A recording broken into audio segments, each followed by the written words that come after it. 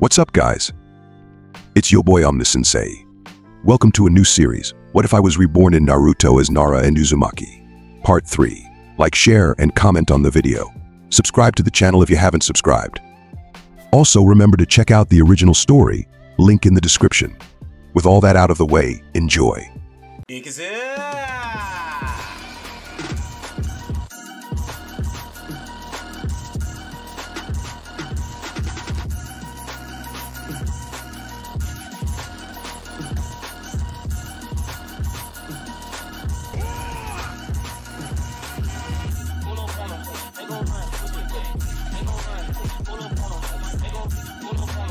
Pouring a couple of buckets of water over myself, I rinsed off all the soap and finally made my way to the source, located outdoors, unlike everything else. Large, smooth rocks placed around the perimeter of the water and within it provided enough comfort to not be bothered by other visitors, so I chose a secluded corner where the water reached up to my shoulders, leaned back on a rock, and settled in more comfortably, closing my eyes. The hot water wonderfully relaxed tense muscles, and the complete silence around, due to the absence of other visitors, induced drowsiness, so after resisting just a little out of principle, I simply took and fell asleep. I was awakened by muffled giggling nearby. Yawning widely, I rubbed my eyes and stretched happily, feeling a small boost of energy. Judging by the noise beyond the walls of the hot spring, I had slept for at least a couple of hours, and most of the residents had already woken up, hurrying about their business. And there were significantly more visitors now, judging by the flock of chattering 18-year-old kunoichi, a couple of sunburned elderly men with numerous scars on their bodies, meditating in the water, and 3 impressive-looking women under 30, one of whom belonged to a branch of the Hyuga clan, judging by the eyes and the seal on her forehead. And the main thing was that no one had woken me up so far, which means, they understand. From somewhere nearby came giggling again, and I turned my head, trying to find the source of the sound. When I couldn't, I used my sensory gift for a moment and immediately stared where I felt a very familiar chakra. Over the fence, a few meters away from me, was none other than Jiraiya. It's not hard to guess what he was doing in such a place. Upon closer inspection, I found a small hole in the tree, aimed directly towards the adult kunoichi. Idiot. Doesn't he know it's a combined day? Although, from his angle, he couldn't see the men or me. Of course, I understand him, and somewhere even support him as a representative of the same gender, because the women didn't even use towels to cover themselves, which would clearly happen if a frog hermit suddenly appeared inside. But he woke me up with his disgusting giggling after a hard and tiring night just when rest was absolutely necessary for me. And I wouldn't be myself if I didn't take revenge. Ignoring the looks of the intrigued visitors, I shifted slightly closer to the hole and, cupping water in my folded palms, imbued it with chakra and, taking careful aim, fired. When the tight stream hit the hole and a painful cry came from the other side of the fence, I chuckled triumphantly. I'll send a Rasengan there next time if this goat wakes me up again. I grumbled, plopping back into my place. However, I was prevented from enjoying further relaxation by the more than keen attention of the surrounding people, and one of the men even interrupted his meditation and stared at me with interest. Yes? I raised an eyebrow questioningly, not the least bit flustered. You know who that was, right? The shinobi asked more affirmatively.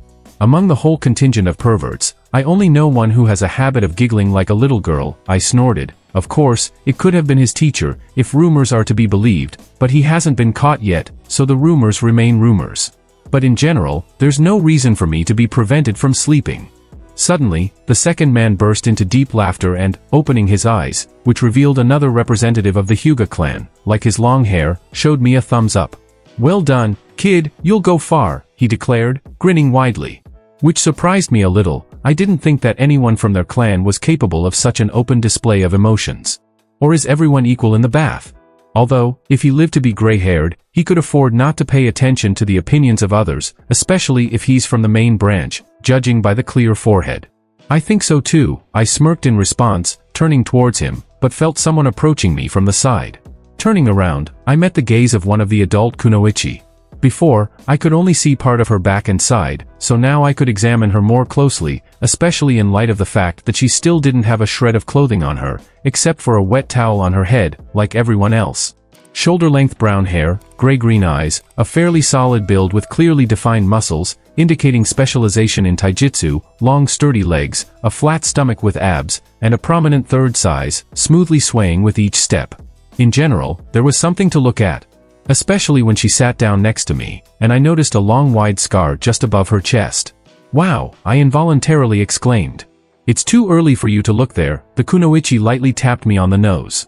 "Actually, I was looking at the scar," I snickered in response. "What caused it?" "A kukri." A rare weapon. Mainly shinobi prefer to use various types of swords or the standard set of kunai and shuriken. And something exotic like hidden scythe isn't encountered so often, especially at a level of mastery that presents a sufficient threat to an experienced shinobi. "So?" I looked at her questioningly. "My name is Keiko," the kunoichi introduced herself, "and if I didn't mishear, you mentioned Rasengan? The only one besides Sai who knows how to use such a technique is his son. So you're Ryo Nara?" "Indeed, I am," I confirmed, not understanding where she was leading. "Then it was you who applied her seals as well, including the one on the solar plexus?" Keiko continued. "Well, yes, and how do you know about them?" I squinted suspiciously.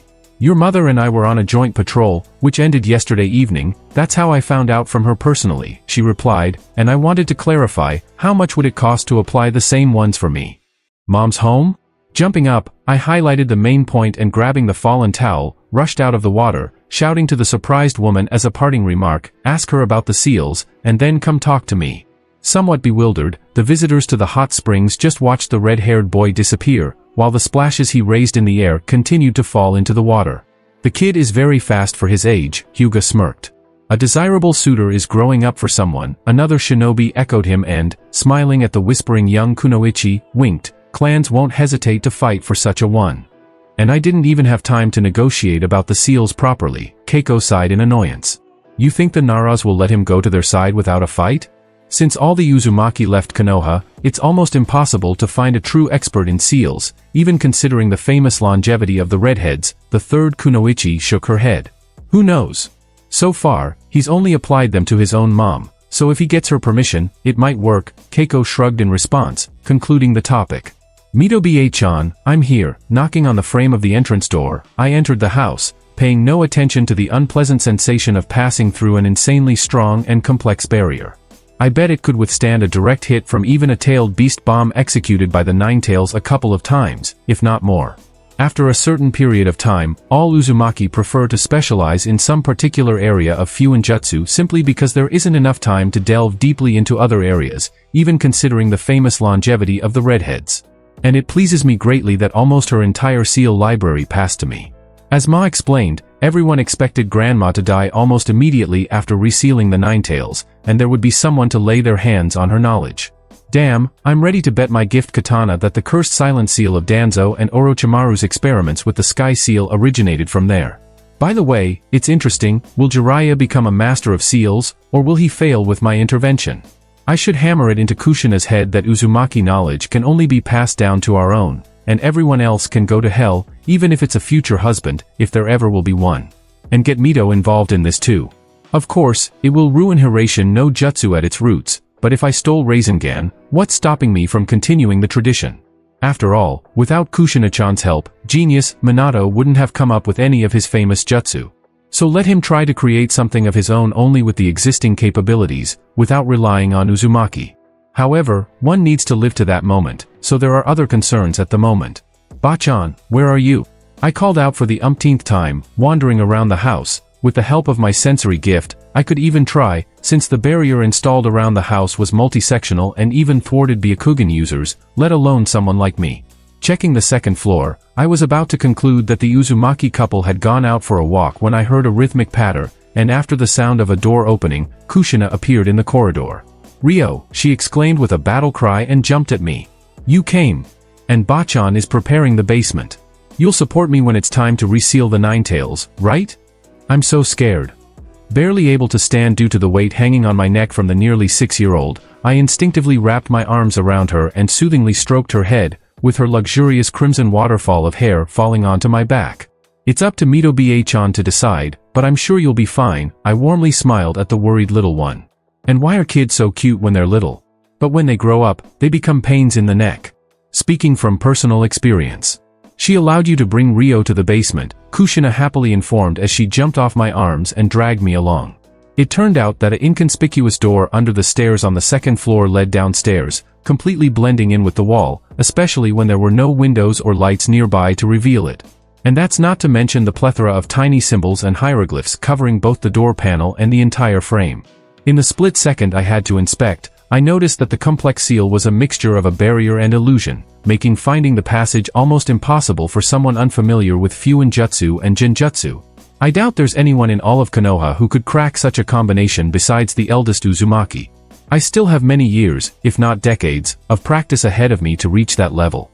And I haven't even started dissecting the library she gifted me due to simple lack of time.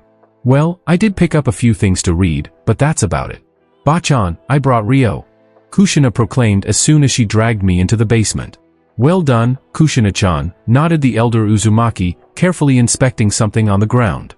Hello, Ryo-kun, I'm almost finished.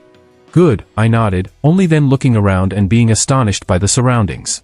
Or rather, their absence. In the fairly spacious room, naked walls, floor, and ceiling surrounded me, but what was inscribed on them more than made up for everything else. Hundreds and hundreds of seals, intertwined into an incredibly complex system, concentrated around two circles free from symbols on the floor. From the variety, I only recognized the ones on the walls that absorbed and transmitted chakra. As for the rest, one could only guess. I felt incredibly stupid despite all my years studying Fuinjutsu.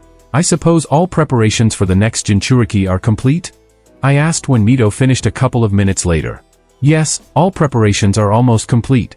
In 3 days, I will perform the ritual to transfer the Nine Tails to Yoko, she nodded. We just need to inform Hiruzen about this and increase the protective barriers and seals on the house to the maximum. I assume the barrier will protect against spatial techniques as well? I asked for the sake of formality. Of course, nodded Uzumaki. Just as I thought. Minato was just a half-baked amateur, despite all his praise for his Fuinjutsu. The same could be said for Kushina. Originally, Bachan died shortly after the extraction of the Nine Tails, and the other redheads went to help the dying Yuzushiogakure. Without Senju, everything valuable, including scrolls, was probably plundered by the power-hungry, leaving the last pure-blooded Uzumaki in Konoha with a crappy rented room and a village allowance, if memory serves me right. Of course, Tsunade had no business with some very distant relative, given all the wars and the death of her loved ones. Most likely, that's why she clung to Minato so much, later agreeing to make Naruto the new Jinchuriki to defeat Madara. Ha, don't make me laugh. With the same success, he could have sealed all of Kurama in the Shinigami's stomach, not just half. I'd like to see someone try to pull the Nine Tails out of there. And without the strongest bijou, there's no way to restore the 10 tails. As the saying goes, both the wolves and the sheep are fed, in this case, Naruto. What about the seal? I've modified it slightly and already applied it, nodded Mito, exposing her stomach with that experimental seal. Since she was wearing a long skirt and a simple white shirt, it was quite easy to do. Now we just need to fill it with chakra, and all the necessary preparations will be completed. I suppose my full supply will be enough to start the process, I muttered. Most likely, half of it will suffice, but it's better to be safe, agreed Mito. What are you talking about? Kushina suddenly reminded us of her presence. Ryo proposed a method that might allow me to live longer after the extraction of the Nine Tails than I had previously thought, the elder explained to her. And how much longer? The huge blue eyes stared at me hopefully. At least the seal should ensure a couple of years. That's in the worst-case scenario, I shrugged. In the best-case scenario, Bachan will become relatively young again, around 35, as it should be for an Uzumaki of her strength. Wow, the amazed little one could only squeeze out. By the way, just in case I forgot, taking out a packet of pills from my pocket, I tossed it to the elder Uzumaki. What's this? She looked at it in surprise. Extract of my blood, treated with medical chakra and some additives from Akamichi food pills. You should take at least 3 before and as many after the entire process. It will help your body recover much easier if my assumptions are correct. I hadn't thought of that. Then all that's left is to fill the seal. I'm ready, so I don't see a problem, I shrugged. Unlike the original seal, which took about 20 minutes, this one will take no less than 3 to 4 hours, especially considering the huge amount of chakra I have compared to kids my age. I would say, at the level of an experienced chunin or even a special jonin. So ahead are plenty of boring hours that I'll spend quite boringly. Hokage-sama? Taking his eyes off the documents, Hiruzen Sarutobi gestured for his visitor to sit down. This morning, Uzumaki Mito came to me and informed that the process of transferring the bijou to a new vessel will take place tomorrow, the village head reported, after he had lit his favorite pipe and took a few puffs.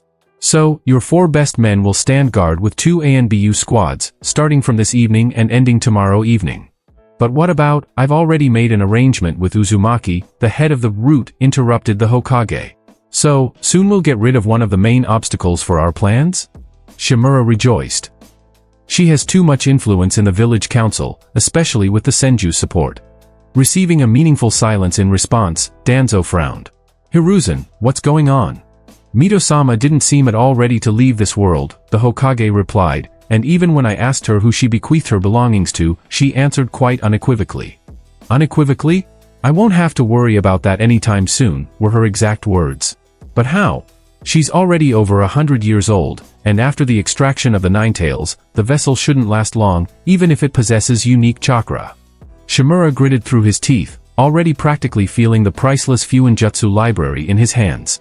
Don't forget that she's a pure-blooded Uzumaki from the ruling family, and they are known for their resilience and longevity, Sarutobi blue smoke rings. Besides, while Jinchuriki surviving after the extraction of the bijou are still unknown, and Kurama has never been sealed before, we need to consider all possibilities. Prepare for her destruction? In her weakened state, she won't be able to resist my best shinobi, Danzo suggested. It's not worth it, there's no guarantee of success, Hiruzen waved off. She was called the strongest kunoichi of Konoha for a reason, capable of giving a hard time to both the Hokage and his brother. I don't think her strength has diminished enough to not resist attackers in her own home. We can ambush her outside the house. And start a high-level shinobi battle right in the middle of the village, the Hokage exclaimed. It seems like your last escapade didn't pass unnoticed. He hinted at the massacre arranged by the root fighters against the remnants of Kirigakure and Kumogakure forces, in which the head of the ANBU's Shadow Division received several unpleasant wounds to his right side. Despite the obvious numerical superiority, enemy shinobi simply didn't have time to organize a worthy resistance to the unexpected attack. Together with the large number of casualties from Uzumaki's trap, it was enough for a victory. Only a few hundred managed to escape, while almost 10,000 remaining fighters fell, taking only one opponent for every 10 of them. Given the 2,000 under Danzo's command, an excellent exchange and a full guarantee of non-interference in the ongoing war from the two remaining great villages. Moreover, soon I'll have to go to the front lines myself, continued Hiruzen, drawing a deep breath. Having an extra kunoichi of the ES class in the village won't hurt us. Just in case the enemy manages to break through our defense and we don't have time to patch the hole. Without the help of the Senju on the front lines, we don't have a significant advantage over stone and sand, so it's not surprising that everything led to this, Shimura shook his head. True, their dominance over the academy is already bearing fruit, the mortality rate among graduates has decreased threefold, and some of the best become excellent chunin within a year. If this continues, in 3 years, we'll have substantial reinforcements unlike our opponents. We still need to live to that point, not letting disappointment crush the hopeful genin, as your people do and as IWA tries to do. Besides, I'm worried about AIM. Recently, a whole squad disappeared right on the border with them, as if Hanzo didn't stir up trouble, Hiruzen added. It's reliably known that all Suna and IWA shinobi who set foot on their land were annihilated. For now, only small squads, but soon the patience of the Kazekage and Tsuchikage will run out, and significant forces will come from their side, which Hanzo won't be able to contain. We'll have to respond, and again, the Land of Rain will become the battlefield with all the ensuing consequences. Salamander is too big a threat to simply ignore, as practice has shown, Shimura explained. We'll cross that river when the time comes, no sooner, Sarutobi replied. For now, you know what to do. As you command, Hokage-sama, Shimura bowed formally and left the office of his longtime friend and rival. The day of the ritual had come. The day when the question of how much longer she had to live would be decided, and whether little Kushina would become an orphan in Konoha. Uzumaki Mito took a deep breath and suppressed the internal tremor, which manifested only thanks to decades of experience as an active kunoichi. Uzumaki were never experts in medicine, as their Kekkei Genkai coped better than any Irionin, and if assistance was needed, it was for a mortal wound that only the best could heal, of which there were none among the clan for obvious reasons. Therefore, Jinchuriki had to rely only on the assumptions of a smart child, common sense, and a small hope that everything would go as planned. No one had yet investigated the peculiarities of the Uzumaki in this way due to the uniqueness of the situation, and few knew about the fact of the chakra-based Kekkei Genkai in the clan, paying more attention to their mastery in Fuinjutsu, so the chance was relatively decent, about 30%. And even if expectations were not completely met, she would have at least a couple of years ahead of her, instead of a pathetic couple of months. Although living out the long life allotted to every Uzumaki would be nice. Mito sighed again, adjusted her simple white kimono, worn specifically for this day, and knocked on the door of her young ward. "Kushina-chan, it's time." Soft footsteps were heard, and the door opened slightly, allowing a tired girl to be seen, dressed almost the same, except for the bunch of red hair gathered at the nape instead of the 2 gray tufts that were on the head of the older woman. "Didn't sleep well?" the elder asked sympathetically as the little girl leaned against her legs, hugging her. "Not at all," she mumbled. "Don't worry, it won't hurt," Mito tried to reassure Kushina as she began to tremble slightly. "And you?" "Well, maybe a little," the woman grimaced at the thought of the chakra canal scorched by the Kyuubi's power. "Are you sure everything will be okay with you?" Lifting her head, the girl stared at the elderly kunoichi with huge blue eyes full of uncertainty and fear. "Of course. Ryo-chan and I took care of it." Sitting down, Mito hugged her and patted her head. "But let's not waste any time." Taking the somewhat calmed Kushina by the hand, the woman descended into the basement, making sure beforehand that the full protection of the house was activated and the inconspicuous door downstairs was securely closed, cutting off the outside world with a powerful barrier through which no one could quickly penetrate. Even if they overcame the outer perimeter, Mito left nothing to chance. For a moment, she remembered Ryo's question about spatial techniques. Perhaps there was something alarming in the tone of the question, but the next day, she updated the seals, adding several more layers of barriers to the already existing ones solely to prevent spatial displacement by any techniques. It was better to be safe than sorry. "Kushina-chan, lie down in the small circle," Mito ordered in a stern voice and then reassured the trembling girl. "And don't be afraid, everything will be fine." "Oh, okay. I've got more interesting stuff on Patreon." Observing the little girl, the clan princess took a small jar of brown pills from her kimono pocket and looked at it doubtfully. After some hesitation, she shrugged, gave one to the girl to swallow, and took 3 for herself. Then she settled into her place, feeling a pleasant warmth spreading through her body and her strength increasing. Without delay, the woman placed the jar next to her and activated the seals with a simple impulse. Hundreds and hundreds of symbols, hieroglyphs, and signs covering all the walls, floor, and ceiling of the room suddenly ignited and began pulsating, gradually changing and converging around the 2 motionless figures. When ovals of seals gathered around the 2 Uzumakis, pressure suddenly built up in the room, and dark red, almost crimson chakra began to emanate from the elder's abdomen, gathering into a small cloud that exuded a palpable thirst for murder. For a couple of minutes, this process continued, concentrating the power of the bijou, but then the seals surrounding the girl started creeping onto her body, concentrating around her abdomen. Afterward, the chakra hovering in the air began to be drawn into a shining seal that emerged beneath the fabric, just above the seal on Mito's abdomen. Slowly at first, but as time passed, the process accelerated. Despite the intense pain one of the participants was experiencing, judging by her distorted face, there was not a sound in the room, thanks to the prudently prepared paralyzing seals. One wrong move could spoil everything, so it was better to be cautious. After a dozen minutes, the process reached its logical conclusion, and precisely at the moment when all the seals disappeared, the new Jinchuriki lost consciousness. For her, it was all over. As for the second Uzumaki, it couldn't be said. The material, destroyed by the chakra of the strongest bijou, revealed a gradually disappearing seal on her abdomen, but instead, a new one emerged, just slightly higher, and from it, symbols swiftly spread, covering the kunoichi from head to toe. And simultaneously with Mito's groan of pain, the ink flashed with a brilliant blue light, filling the damaged, almost destroyed chakra coil of the woman's body with a huge amount of alien chakra. With trembling hands, overcoming pain and pleasant tremors coursing through her body in waves, the kunoichi reached for the jar of pills and hastily emptied its contents into her mouth, swallowing the remaining 5. All her strength left her from such a simple action, and she could only wait, trying not to lose consciousness from immense fatigue, gradually diminishing pain, the heat burning within, and waves of bliss. Losing track of time, Uzumaki could only lie on the floor in a kind of trance, fighting off sleep. However, all of this disappeared in a single moment of sudden realization. The hand in front of her was changing. Slowly but surely, the parchment-like elderly skin began to fill with life, getting rid of sagging and wrinkles, becoming more and more elastic and smooth.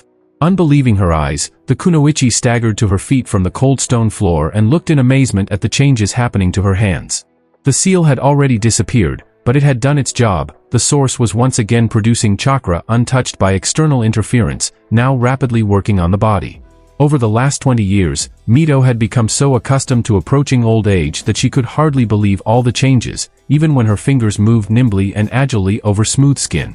Until she looked below. With a loud squeal, the formerly solid kunoichi jumped like a girl and happily squeezed her once again firm and strong chest, barely fitting in her palms. Soon, the same fate befell her buttocks, causing a new wave of joyful squeals. Eventually, the incredibly happy Mito pulled the pins out of her hair and was pleased to discover that their color had once again become burgundy red, as befitting any true Uzumaki. Ryo-chan was right after all, echoed the happy laughter throughout the room, nothing like the slightly shaky elderly voice from before. I just can't believe it. I'm young again. Oh Kami, how wonderful it is. After calming down a bit, now looking only in her early 30s, the elder noticed Kushina. A quick examination showed that the sealing had been successful, and the Jinchuriki seal was holding the bijou quite reliably. Picking up the girl in her arms, the rejuvenated Mito Uzumaki headed for the exit from the basement. With the changes that had taken place, there were many things to attend to, and not the least of them was to restore her former combat skills. Even though her Kekkai Genkai was once again working at full capacity, the practically protruding ribs and two thin limbs hinted at a good meal and the necessity of training. Of course, even in such a condition, she was capable of causing quite a lot of trouble to the current Hokage, but it was still a long way from reaching the peak of her abilities, when she could fight on equal terms with Tobirama and before losing, give Hashirama a run for his money. And this needed to be corrected as soon as possible. Sarutobi Hiruzen felt like a fish washed up on the shore for the first time in his life, his eyes bulging, gasping for air, clutching his heart, and desperately wondering if he would faint. And he had more than a serious reason for it. Standing in front of his desk was none other than Mito Uzumaki herself, smirking predatorily.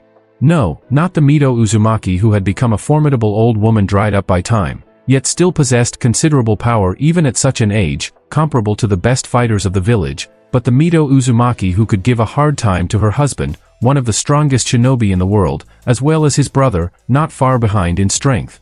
The one who effortlessly captured the hearts of even the most hardened veterans with her beauty. The one who single-handedly sealed away the mightiest of bijou in just a few pitiful seconds. The one who could destroy her enemy with a single touch and with a light smile on her beautiful face, step over the fallen and charge back into the thick of battle.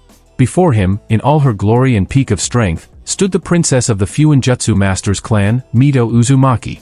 And what added to his astonishment was the fact that extracting the Kyuubi was supposed to have a detrimental effect on the vessel, not restore youth.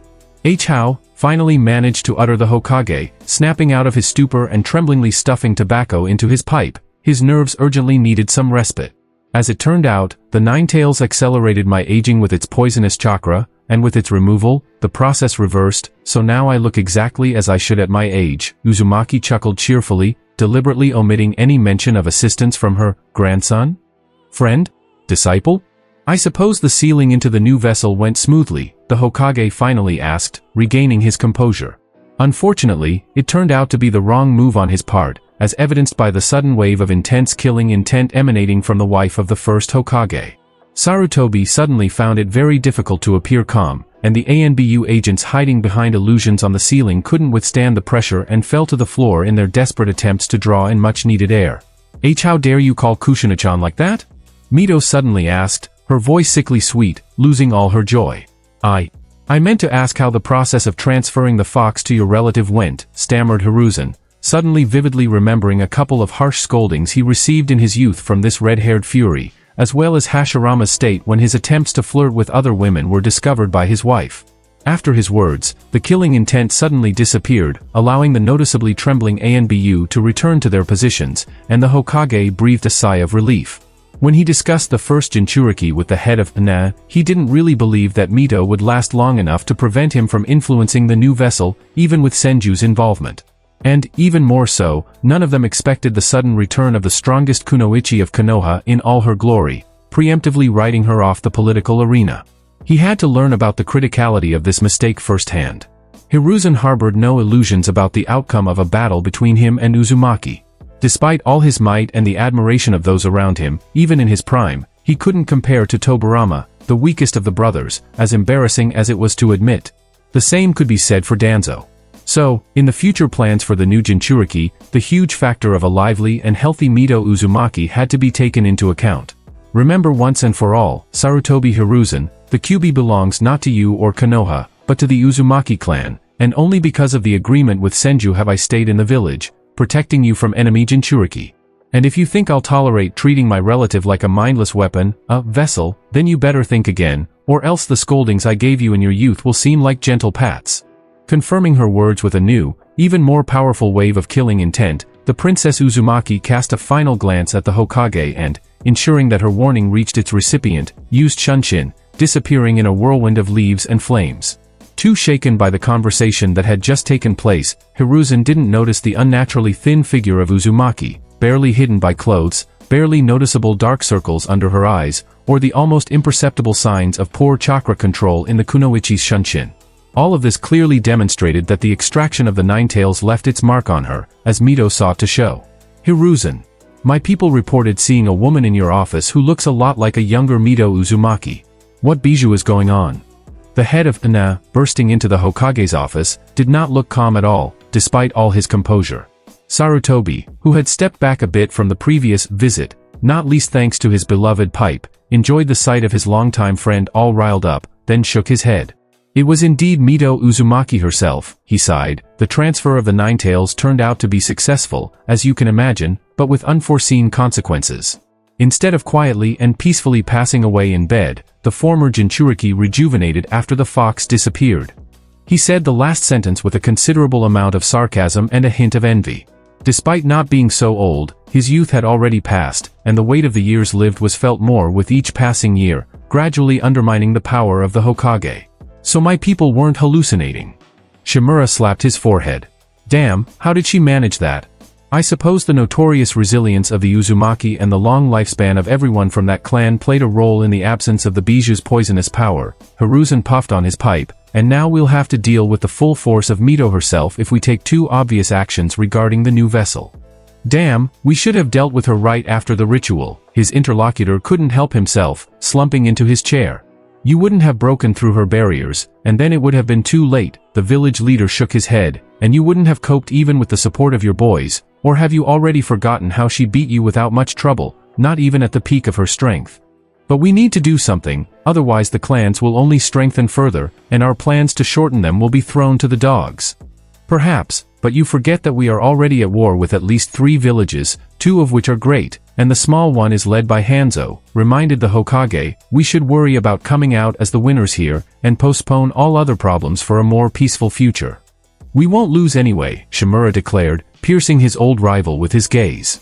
It's just that we won't have enough strength left if another war follows this one. And this time we won't be able to use Uzumaki as a scapegoat. Sarutobi irritably replied. I agree with most of your ideas, but now is not the time. Koharu and Hamura think the same way, so use your henchmen for our victory, not to weaken our forces, and that's an order. The last thing we needed was half of Konoha destroyed because of a showdown with Mito, annoyed by your attempts to get rid of her. As you command, Hokage-sama, grimaced the head of NARA, but we still have to deal with this problem, otherwise we can forget about influencing the Jinchuriki. Everything in its own time, and for now, prepare your forces for deployment, nodded Hiruzen, internally adding, as he watched the door close behind the visitor, and then you can moderate your ambitions if you're unable to critically assess the situation, old friend.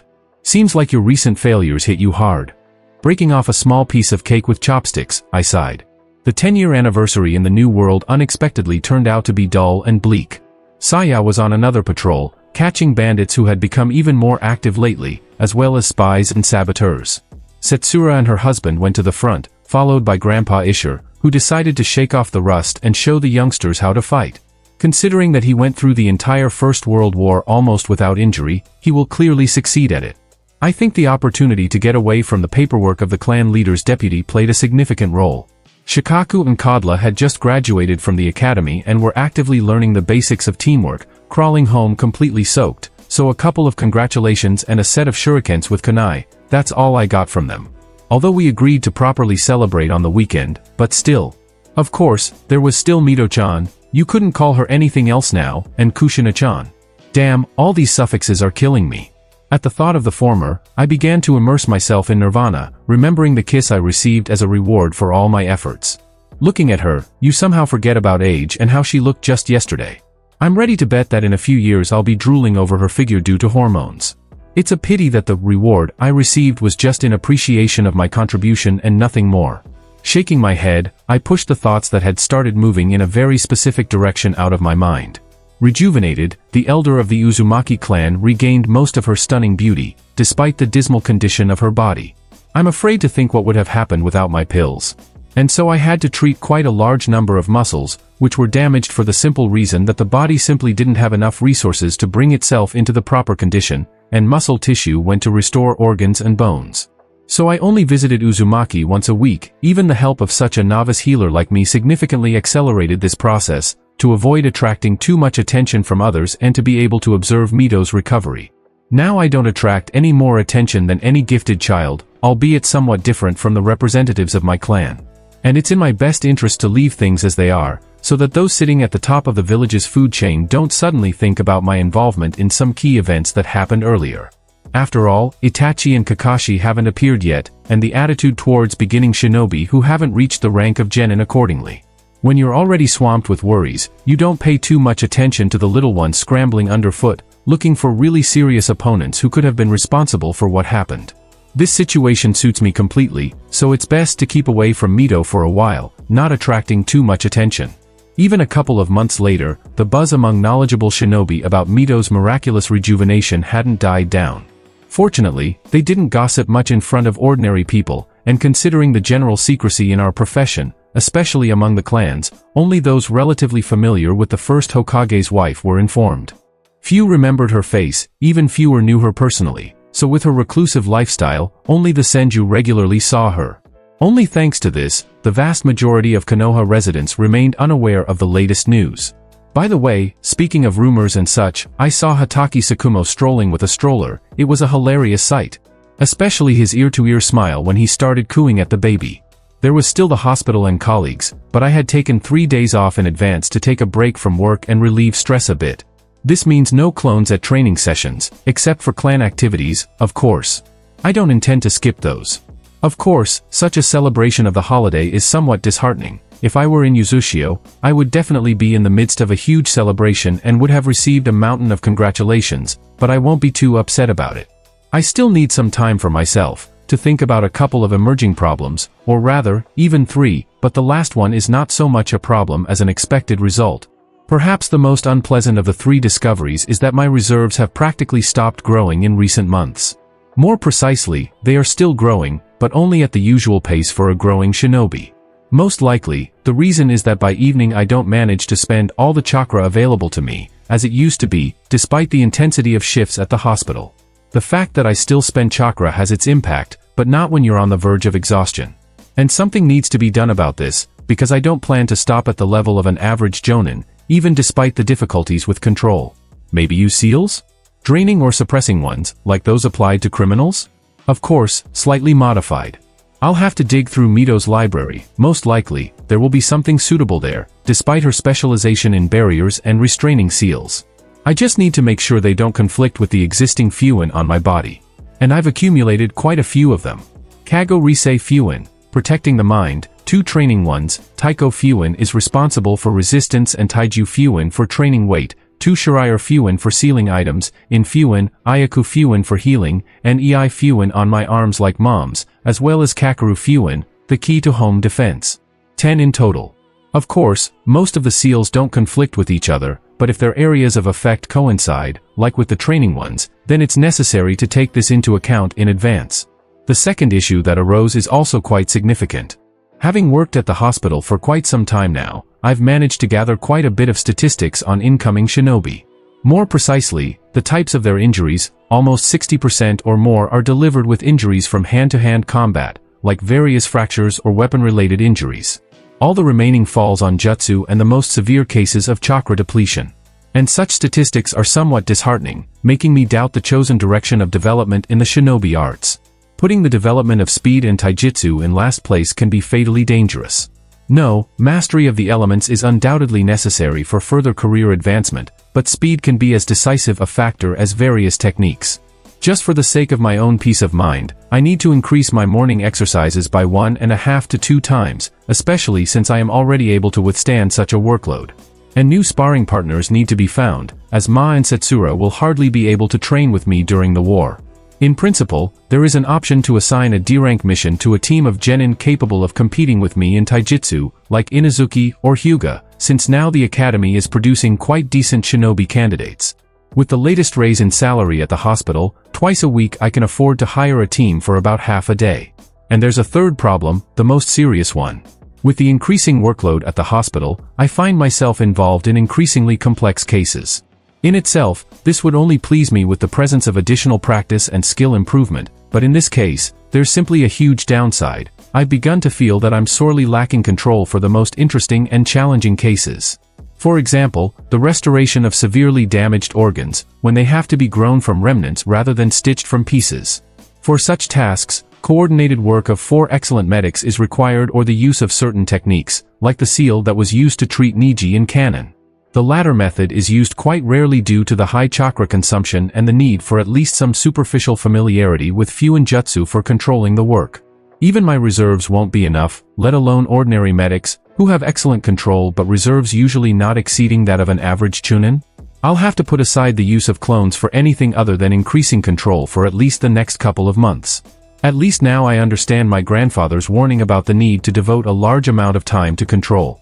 Especially with my choice of profession as a medic, chakra control is much more important than anything else. So, I should look for exercises at the Jonin level in the library, since working with Rasengan and its variations no longer helps, just like the usual techniques of walking on trees and water used by genin. Perhaps it's worth consulting with Ikamaru-sensei, luckily he hasn't been sent anywhere yet. And then I can start working on the elements. The necessary paper has been stocked for me for a year already.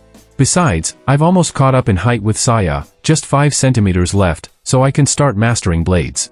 Of course, I should start not with Kuruchi, but with a regular tanto, but by the time I finally grow, I won't have to relearn stances and movements significantly. In principle, this can be combined with the morning routine, allocating an additional half an hour each day. Now it's just a matter of digging into my scrolls from Uzushio and finding suitable weapons and styles. Perhaps it's best to start with the basic Uzumaki style and then, if it suits me, move on to a more complex variant. And though significant results won't be achieved this way, the initial stances and movements don't require a teacher, so I'll manage with sparring with a clone for now, and then I'll tackle the emerging problem with the help of adults. After all, I can try to find a genin studying kenjutsu and arrange sparring with them. Great, that's what I'll do. With a rough plan in mind, I nodded decisively and lowered my gaze to the plate as the chopsticks scraped against the emptiness. Lost in thought, I devoured the entire piece of cake. Oh well, I can afford it today. Taking the dishes to the sink and rinsing them, I dashed to my room. It was time to draw up a new schedule based on the approved plan. I think the next few months are going to be tough for me. Struggling through the morning classes on general subjects and tactics, I hurried home. Today is the day I've scheduled to start acquainting myself with elemental techniques, or rather, just recognizing my own elements for now, and then we'll see. After snacking on the leftover rice with vegetables from breakfast, I grabbed a couple of sheets of paper and headed to the training ground. The sight of a dozen clones practicing chakra control hasn't been anything unusual lately, nor has one of them diligently memorizing kata with a tanto. Considering that most shadow clones didn't learn anything new, I decided to double their number to achieve the desired result faster and also to gain some additional benefits along the way. However, for this, I used far from ordinary methods. After trying out several chakra control methods, including those for chunin, jonin, and medics, I decided to rely on 2 of my own creation, essentially not much different, but also pursuing side goals. The first group attempted to control condensed chakra, transforming it into something like a shield, while the second group tried to create the famous chains of Kushina. After all, if she didn't use them, she won't be able to teach them. I had to figure it out on my own, guided only by the knowledge that it's possible, since the process itself wasn't described in the manga. Of course, I was well aware that chains capable of suppressing chakra were created from Yin energy, but if nobody had tried it before me, that wasn't a reason to back down. Nagato himself created metal rods from his chakra, albeit with the help of the Rinnegan. But considering the density of Uzumaki chakra, it's theoretically possible even without the legendary dojitsu. Moreover, chakra threads weren't far-fetched, and they could be created by ordinary shinobi from the same suna, successfully controlling puppets. Chains are just the next step. And let's not forget that if I succeed, creating a weapon that suppresses Bijou chakra will be much easier. And in general, who said this is where I have to stop? After all, the sudden appearance of a weapon in the hands can be a decisive factor in battle.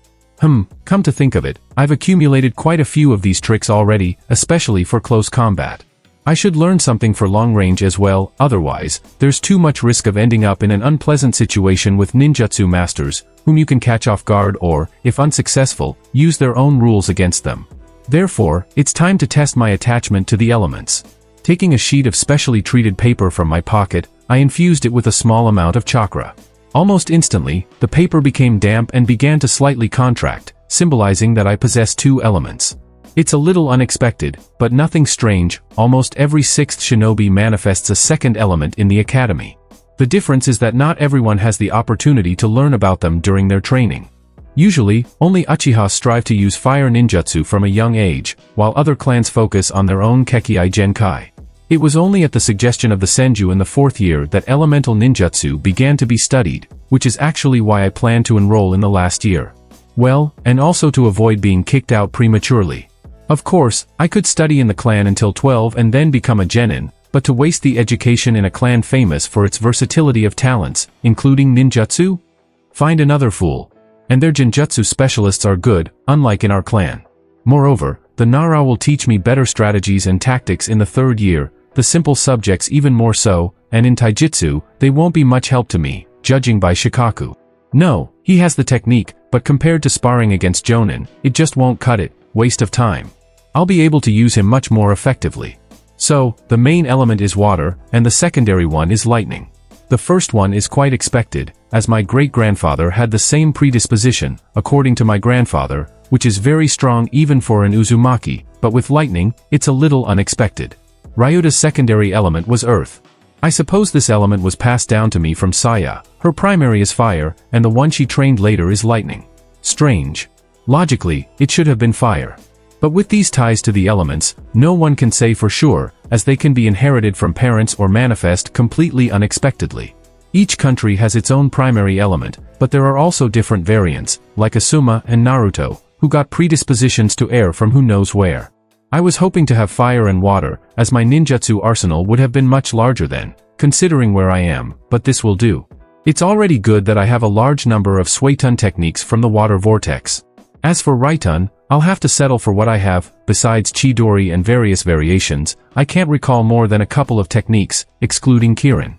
But these elements suit me: calm and powerful water, wearing away everything in its path, and small sparks of lightning, occurring completely spontaneously.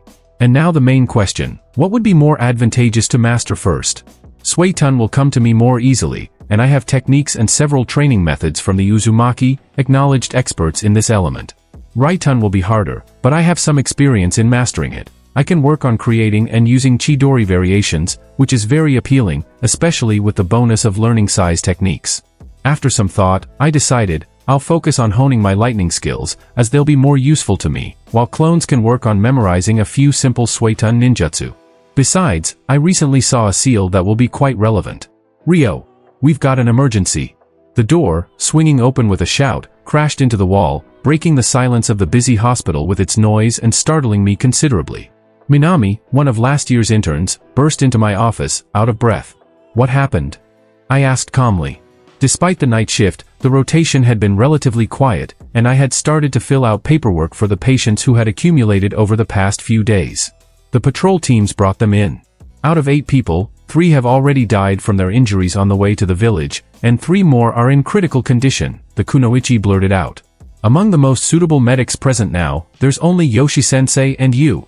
Patrols? Again.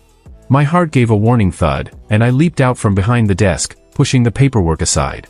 As far as I knew, there were no more than 12 patrols in constant rotation, as there weren't enough personnel due to the war, which had almost halved the available forces. Last time, 2 teams ran into a whole group of missing nin and lost half of their members, barely making it to the village with just 4 of them. Yes, the survivors say that at least 2 more teams have been completely wiped out. The intern turned for a moment as she hurried down the corridor in front of me. They just arrived to help the ambush team and there were already bodies of our own. This time, my heart skipped a beat, and a heavy knot of foreboding settled in the pit of my stomach. Almost half, or maybe even more, of the patrol units had been attacked. And what were the chances that Saya would end up among the dead or wounded? The ANBU team who picked up the wounded ran into a real massacre. There were a bunch of dead IWA shinobi along with ours and a small number of wounded, who were rushed here at full speed, but 3 died on the way. Minami continued to unload information. Damn it. Fear and concern from the girl's words soared to the sky, and cold sweat began to trickle down my forehead. Just not Saya, just not Saya. Running up the stairs, we dashed to the end of the corridor, maneuvering among the bustling staff. Where? Rooms 219 and 218. Sensei is already in the nearby ward, and the others are being taken care of by the other medics. Kagebunshin. Nodding to 2 clones for room 218, I rushed to the one opposite. Opening my senses, I detected a familiar chakra, barely noticeable, mixed with mine. Realizing that it was Saya with an active seal, I almost stumbled at the realization, but quickly suppressed the panic that was starting to rise, replacing it with anger at the bastard who left the hospital undermanned. Damn it, besides me, there are only 12 4th-degree medics left in the whole hospital, and right now, only 2 are on duty, including me. The rest are either 5th degrees or interns. What was the Hokage thinking, taking so much staff to the front lines? Status. I growled, flying into the room and creating 3 more clones to form the seals for Shosen Jutsu. Only a large amount of anger prevented me from freezing when I saw Ma's condition. In fact, she wasn't even recognizable in appearance. A mess, said the only doctor, sweating profusely over the broken and blood-covered body on the table that only remotely resembled a human under the mask of blood. The spine is broken in 2 places, half of the ribs are broken, the rest cracked, the left lung is punctured, the liver is ruptured, the kidneys are displaced and deformed, kidneys displaced and deformed, almost all internal organs damaged to some degree, skull cracked and concussion, right arm shattered with multiple splinters, legs broken in at least 3 places each, and some kind of weapon through the left clavicle. I'm not even mentioning the less serious wounds. She's only alive because of that weird seal. Fucking hell, this needs at least a 3rd degree. I cursed in my heart, trying to suppress my panic and switch to professional mode. Spinal injuries are the most severe even for experienced medics, let alone the rest of us. I'll take over this patient, and you help my clones in the 218th. There's not much you can do here with his abilities anyway. Okay, you have 10 minutes, and then it depends on the strength of your body, the man said and ran out of the room. Let's get to work. I shouted to the clones, frozen in a stupor near the operating table. One took the lung, the second the liver, and the third is pumping the seal, so that we have at least a couple of hours to spare. The first thing I did was to make sure that all open wounds had severed vessels blocked, since Ayaku Fuin isn't omnipotent and the lion's share of her power is spent just keeping alive and delaying the time it takes for tissues to die without proper oxygen supply. After stopping the internal bleeding in the stomach area, I got to work, trying to get the rest of my vital organs working as quickly as possible and thanking Kami that my heart was working properly, albeit at a 3 times slower rate. Otherwise, without the oxygen to my brain, I wouldn't even be able to move. A sudden lump in my throat prevented me from breathing properly. Okay, calm down, I'm absolutely calm and collected. Work first, then everything else. Having clearly and quickly returned the organs to their natural position and trying not to interfere with the clones, I started to restore the blood vessels leading to them. After that, the treatment of the spleen and gallbladder, fortunately, which turned out to be empty. To restore it, while getting rid of the bile spilling inside is just fucking hard. Working almost on automatic, as these actions had become routine over the past few months, though not on this scale, I couldn't help but appreciate the appearance of Saya lying on the table. Her whole figure was as if it had just come out of a press, as if 2 slabs of stone had been flattened, turning her body into a mess of bones and her face into a bloody mask, the kind you only see in horror movies. The last thought suddenly ripped through my carefully maintained blanket of indifference, and I felt tears streaming down my cheeks and an involuntary sob escape from my mouth. No fucking tantrums. Out of the corner of my eye, I noticed that the 3 Bunshinkage had lasted less than I had and were now silently roaring. Roaring, but working. Third, drop the seal and take care of the head and face, I said, regaining control of my emotions after a couple minutes. After 3 hours of work, the main danger was over and I breathed a sigh of relief, kneading my shaking hands. That's it, it will live. Words can't describe the joy of such simple reassurance that melted the cold lump at the bottom of my stomach. It was lucky that the injuries were very extensive, but not so fatal, mostly just severe bruises, lacerations, and broken bones with accompanying consequences. Shinobi don't die from such things. At least, not if they get timely, qualified help. If the wounds had been penetrating, I wouldn't have been able to handle even 10 copies. As a rule, about 70% of fatalities after winning a battle are due to critical blood loss, not organ failure. Certainly not if there are guaranteed fatal wounds. Thanks to chakra, our bodies are much more resilient. Taking a deep breath, I utilized the help of clones to very carefully turn Saya onto her stomach and focused on her spine, while the clones each took care of a limb. Unfortunately, I won't be able to restore the spinal cord, but at least I'll mend the bones and heal the torn muscles with the skin. In order for her to be able to walk again, let alone continue her career as a kunoichi, she'll need a second or even first-ranked medic, and there won't be any of those around anytime soon. And of course, Tsunade went to fight against Suna a few months ago. More people were dying from the puppeteer's poison than from regular wounds, so all medics experienced in dealing with poison were sent there. Sniffing, I grimaced sadly. Well, at least this would be a reason to write her off as disabled, and after that, I'll make sure she stays at home instead of running off to fight again. Perhaps the only good news for today. For the village, it's much more advantageous at the moment to write off anyone below a Jonin rank than to recall qualified medics from the front lines, where they'll save many more lives and allow most of the wounded to get back on their feet. Unfortunately, she won't be the first or the last one like this. It's also good that the benefits are decently paid, enough to support a family of 2 people, otherwise, some Chunin would be in a truly dire situation. But I swear, I'll restore Sai's ability to walk, even if I have to tear myself apart. I crawled out of the room closer to dawn, completely exhausted but somewhat satisfied. Piece by piece, I managed to gather and mend the shattered limb bones, and the damaged muscles didn't pose a problem anymore. Collapsing onto a bench in the corridor, I wiped my sweat-drenched face with the sleeve of my blood-stained robe and glanced at the nurses who wheeled Sai, wrapped in a sheet, on a stretcher. They had already washed the blood off her, so at least her face was recognizable. Thank Kami, her nose was just turned sideways, not smashed into her skull, otherwise, the bone fragment driven into her brain would have killed her instantly. Finished? I turned around and saw Yoshi Kuminaro, a young 19-year-old guy with the same rank as me, coming out of room 217. I had no desire to talk at all. And what's the result? She'll live, but with 2 spinal fractures, she'll only be able to walk with assistance, I answered as calmly as possible, suppressing all emotions. How about you? She'll survive, and in about 6 months, she'll be able to return to duty if she follows the regimen. Lucky, 3 of them didn't make it to receiving help, I sighed. How are the other patients brought in? The nurses said their treatment was finished 4 hours ago. Yes, that's what it means to get into the hands of medics in time, I shook my head. Yeah, that's for sure. Are you okay, Ryo? You look really exhausted? Yoshi unexpectedly asked. Operate on your own mother, then you'll understand, I snapped. The surgery drained all my strength, both physical and emotional, so I felt only a slight irritation at the somewhat out-of-place question. Ooh? My colleague sympathetically fell silent. What else is there to say? Well, I'll go and process the paperwork. Grunting, I got up and stretched my back. I won't be able to sleep now anyway. Will you write her off? Yeah, at least now I won't have to worry every time she goes on missions, I sighed. At least she came back alive, others won't even get bodies. Kuminaro shook his head. That's true. It might seem somewhat callous on my part, but I'm even a little glad that Saya won't be able to walk for some time. She'll heal eventually, even if I have to hunt down Tsunade, but now Saya will be home. Some clan members have already received coffins without bodies, so just the fact of someone returning alive is considered a blessing. And the absence of a limb or the inability to walk is not so significant when your dear one is alive. It would have been worse to stand in another funeral procession. Who do you have? Sympathetically asked my colleague, seeing his detached gaze. Father, at the very beginning of all this mess, practically nothing was left of the body, Yoshi replied. Lucky you, I didn't even have 4, I responded, and what about mother?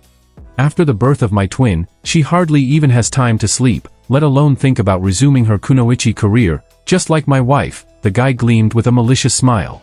Damn, that's an idea. Of course, it's too early to think about such things now, but in 4 years, I can ensure Saya is bombarded with disasters so she doesn't run off anywhere. Considering she didn't fuss over me much back then, being too young at the time, after 30 would be the perfect time. Great idea. Smirking in a similar malicious smile, I nodded to my colleague and hurried into the office. It's time to fill out the form for Saya, and then just to be safe, I'll take a nap in her room. It'll calm my heart because my hands are still shaking. I probably burned a kilogram of nerves overnight. Jolting, I almost fell off the chair from the almost nearby quiet groan. Jumping to my feet, I immediately found myself by Saya's bed, noticing her eyes staring blankly at the ceiling. Mom, how are you? I gently stroked her cheek to get her attention. Ryo, her voice was hoarse and barely audible. I'm alive? It hurts. It would be surprising if nothing hurt after such injuries. Grabbing a glass from the nearby nightstand, I poured water from the pitcher into it and carefully lifted Saya's head to give her a drink. Of course, you're alive, Mom. As if I'd let you die. I spent the whole night putting you back together piece by piece. The urge to shout at her and cry with relief was overwhelming, but with a huge effort of will, I suppressed the childish impulse and remained calm.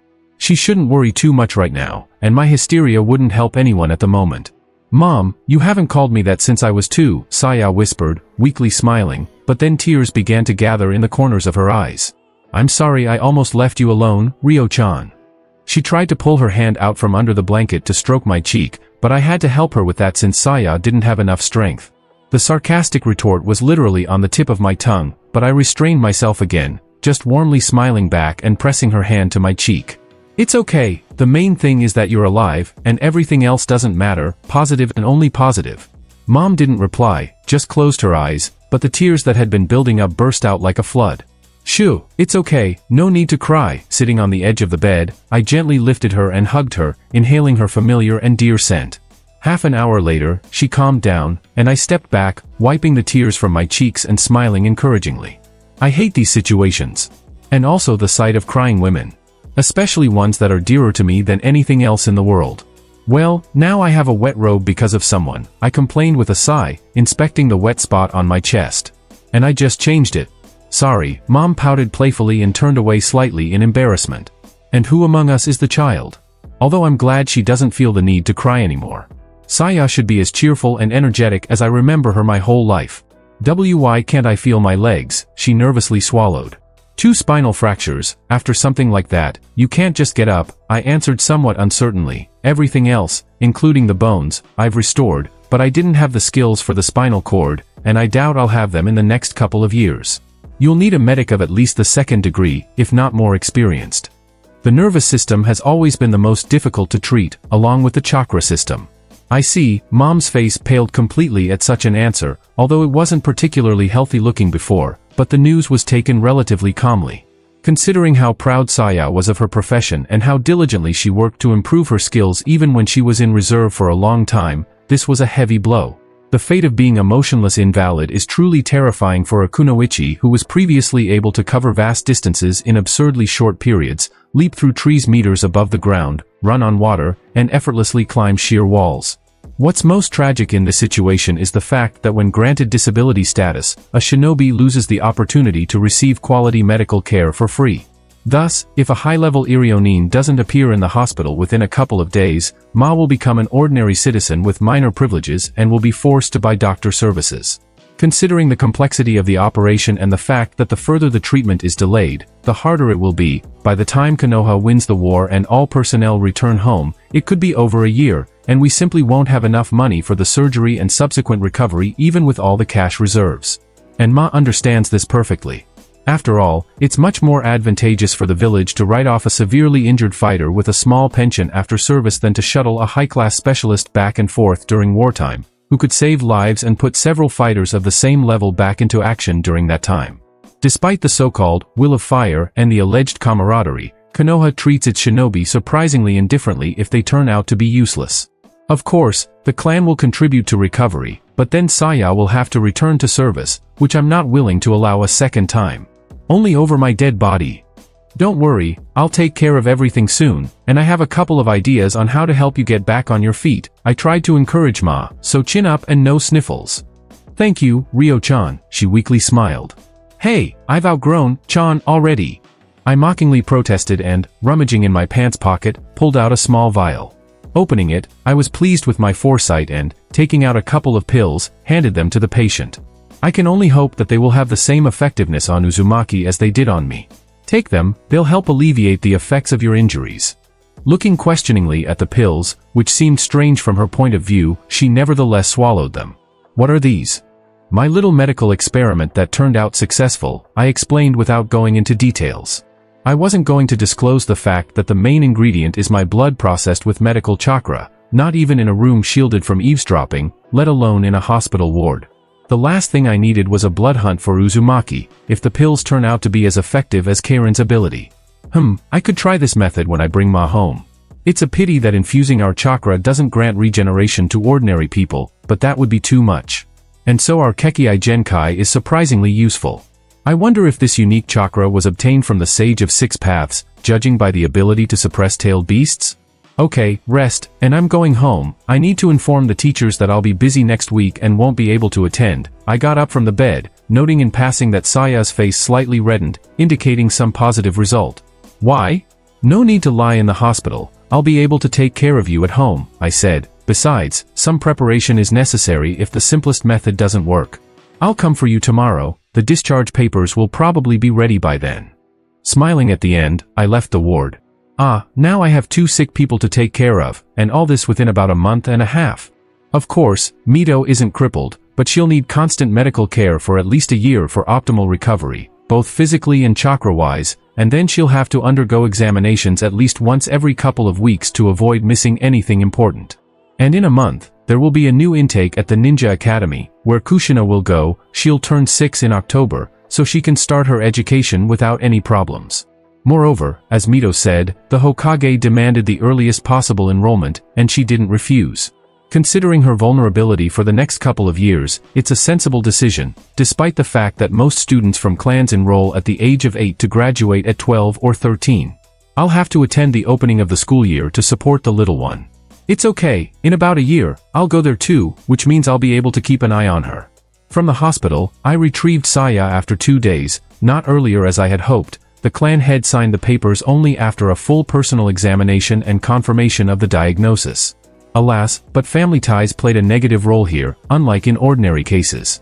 After dressing Ma in the set of clothes brought from home, and for the first time in my life truly resembling a tomato due to having to help with everything, including underwear, I picked her up and carefully leaped across the rooftops, arriving at the gates of the clan quarter in 20-something minutes. The bed at home was already prepared, as well as her favorite pajamas, so all I had to do was take Ma to the bedroom. Alright, Kachan, we're going to try something unusual now, but potentially helpful, I said, settling her in more comfortably, proceeding with the task, paying no attention to the embarrassment on both our parts. The roles had changed, and now I was acting as the elder. What are you talking about? Before we start, promise me you'll do everything I ask, no matter how absurd the idea, I requested. Saya stared at me in confusion but nodded nonetheless. Okay. Rolling up the sleeve on my left arm, I presented it forward. Bite, and don't worry, I showered this morning. What? Why? The look of surprise and bewilderment directed at me clearly indicated doubts about my mental health. Someone promised obedience, I reminded. Okay. After some hesitation, she shrugged and this time bit properly on the inner side of my arm. And? I asked, after she withdrew, leaving barely noticeable tooth marks. Well, who bites like that? I responded irritably. Bite deeper, draw blood, and take at least a few gulps. Rio, are you okay? The unspoken, in the head, didn't need to be said. Yes. I'm perfectly fine, and now do as I said. I couldn't help exploding. I'm the doctor here, so obey without objections. I'll explain later if it works. As you say, Saya shrugged, and this time she bit as instructed. Ignoring the pain, I began converting chakra at the bite site into medical chakra, greatly pleased with my own foresight in enhancing control. Otherwise, such a trick wouldn't have worked for me. With Ma latched onto the greenlit wound, she quietly moaned and began drinking the blood. Waves of convulsions occasionally ran through her body, interrupting her breathing, apparently from bliss. Given the pain-relieving effect of such chakra, there was nothing surprising about it. I waited a couple of minutes before carefully removing my arm. 1/10 of my chakra reserve was gone, and I had lost about a glass of blood. Considering that the same volume was enough for a fully charged medical seal and there was still some left, this turned out to be a very costly treatment method. So, how do you feel? I inquired of Ma, who was trying to catch her breath. I hardly feel any pain. What was that? Saya leaned back on the pillow, marveling at her right hand and even poking it with her fingers a couple of times. Amazing, just a moment ago, I could barely move it, and it hurt so much. Now the hand obeys as if it were never broken. Well, this is one of the uses of the Uzumaki Kekkei Genkai, designed for healing, I explained, examining the bite mark, which had already closed but left behind a few small scars from the teeth. Odd, they should have disappeared, especially with the assistance of medical chakra. Covering the bite with my palm, I removed the scars, somewhat struggling to restore the integrity of the skin. That particular area actively resisted any change. I wonder what caused this effect? Usually, all received scars disappeared over time, leaving no trace, even if I didn't make any effort to remove them. "Alright, now it's time for an examination," I announced, after finishing with the arm. I didn't take long, only about 10 minutes, but the results turned out to be good. In general, all minor cracks in the ribs have healed, the bones I fused have strengthened enough for you to bear weight on the injured arm without fear, the minor bruises I missed have also dissipated, and the deformed small muscles have recovered. The organs are functioning much better, I informed Ma. Even some damage to the spine at the site of the first fracture has significantly decreased. The same can be said for the spinal cord. Wow! What a useful method. Now let's move on to the downsides. The damage to the nervous system that prevents you from walking or even feeling your legs has only recovered in a few places. It seems to be the best result one can achieve this way. Apparently, my blood, combined with the influence of medical chakra, simply accelerates the body's work in repairing damage, rather than temporarily imparting regeneration properties to the Kekkei Genkai. In other words, a similar result would have been achieved naturally in about 6 months. Actually, nerve cells don't regenerate massively on their own, so it didn't work everywhere. Just the fact that the pain has almost disappeared is an achievement in itself, reassured me the smiling Ma. Recalling the examination results once again, I asked, "Try moving your legs." "It's not working," sighed Saya after a couple of minutes. "Alright, what if you try?" Stretching out, I squeezed Ma's left leg under the blanket, slightly above the knee, eliciting an unexpected gasp. "Do you feel that?" "Why yes. Faintly, but I can feel it." For the next couple of minutes, I felt her legs along their entire length and found that sensitivity had returned relatively, but the lower down, the worse the sensations were, with no reaction at the soles. Well, at least now there's no need to worry about missing the bathroom time, as often happens with people paralyzed below the waist. At least something, I sighed with relief. We'll need to try another method, and if it doesn't work, we'll have to wait until a medic with suitable qualifications appears. Noticing the sad look she threw at me, I raised an eyebrow questioningly. "I wasn't perfect in raising you," Saya shook her head. I blinked, "And you're already grown up, a full-fledged Irionin, taking care of me." Seeing the first signs of tears welling up again, I shook my head and hugged her again, trying to reassure her. "Nothing like that, one can only dream of a better Kachan." My proud statement made her smile, although the beaten expression in her eyes didn't completely disappear. With a sigh, I climbed onto the bed and settled next to Saya, holding her close. Of course, I didn't get an ideal mother, but who can blame her for that? Certainly not me. She's still not that old, and when I was born, she wasn't even 19 yet, practically still a girl. And yet, she didn't have an abortion like many others would have done in our situation. She carried me, raised me to the best of her limited experience, took care of me, and even engaged in training despite the possibility of leaving it to the clan's teachers. And this despite having to leave her beloved profession for many years and overcome the urge for battle. Most shinobi are subject to this effect, becoming addicted to adrenaline. Some can control it, others cannot. In particular, this is one of the main reasons why very few shinobi die peacefully in their beds of old age. Most simply cannot return to civilian life. And there are no psychologists or psychiatrists to rewire the brains in this world. Primarily because any normal shinobi would just kill the psychiatrist after treatment, to prevent them from disclosing the information they heard. Or the doctor would have to kill the patient themselves to protect themselves after hearing it. Actually, the Yamanaka are closest to this, but trying to treat mental illnesses with their techniques is as difficult and pointless as trying to assemble a car with a hammer. They're good at erasing memories, probing them, and placing bookmarks, though. A healthy shinobi with a functioning brain won't fall into their hands alive. And illusions won't achieve much, and I'd like to see someone try to treat various mental traumas with tsukuyami or similar nastiness. Actually, it's for this reason that among shinobi there are many not quite mentally stable people, and this is not even mentioning the maniacs and sadists, whose percentage is also quite high compared to ordinary people. Constantly killing one's own kind doesn't benefit anyone, despite the training from childhood that most shinobi receive. Sighing, I looked at Saya, who was now quietly sobbing, leaning against me. Now it's time to get her back on her feet, both literally and figuratively, though at least she wasn't killed like many others. As for treatment, I already have a plan. I'll need to obtain full information on the Chikatsu Seize no Jutsu and reproduce it in a suitable location. The seal itself is very complex and voluminous, and I'll also have to incorporate a storage function into it so that the clones can maintain control at the proper level without the fear of running out of chakra for the entire procedure. It would also be good to check the NARA medical book, maybe there's something useful in there. Although hardly, the clan mainly specializes in herbs and various medicines, not surgery and rehabilitation. Anyway, fun days lie ahead of me. Perhaps taking a few months off at the hospital would be worth it, otherwise even clones won't save me. Damn, now all the plans for training will have to be revised or add a couple more solely for taking care of Saya. And there's also the problem with my sensory abilities, which will only intensify with increased control over chakra, further complicating their mastery. I woke up quite unexpectedly, right in the middle of the night. Not that I had slept well, quite the opposite. With all this turmoil in the hospital, huge anxiety, and sheer physical exhaustion, my eyelids felt like they were made of concrete, and my mind refused to process the signals sent by my body. However, iron embraces, as if breaking bones to an ordinary person, a wet shirt, and quiet sobs next to me definitely didn't contribute to a restful sleep. With a resigned sigh, I lowered my right hand, propped under my head, onto Saya's shoulder and gently stroked. "What happened, Ma?" I couldn't get a coherent answer, just some muttering mixed with sobs. "Kachan, why did you wake up in the middle of the night and suddenly decide to suffocate me in your arms and drown me in tears?" I tried again. Unfortunately, this time I couldn't make out anything except the word "died." Sighing, I rubbed my eyes and shifted slightly on the bed, pulling Saya closer to me so that she was almost on top of me, and began soothingly stroking her back and short hair. Unfortunately, she had cut her braid when she returned to duty. In this situation, all that was left was to wait until she calmed down. After a dozen minutes, the flow of tears stopped, and I could try asking again. "So?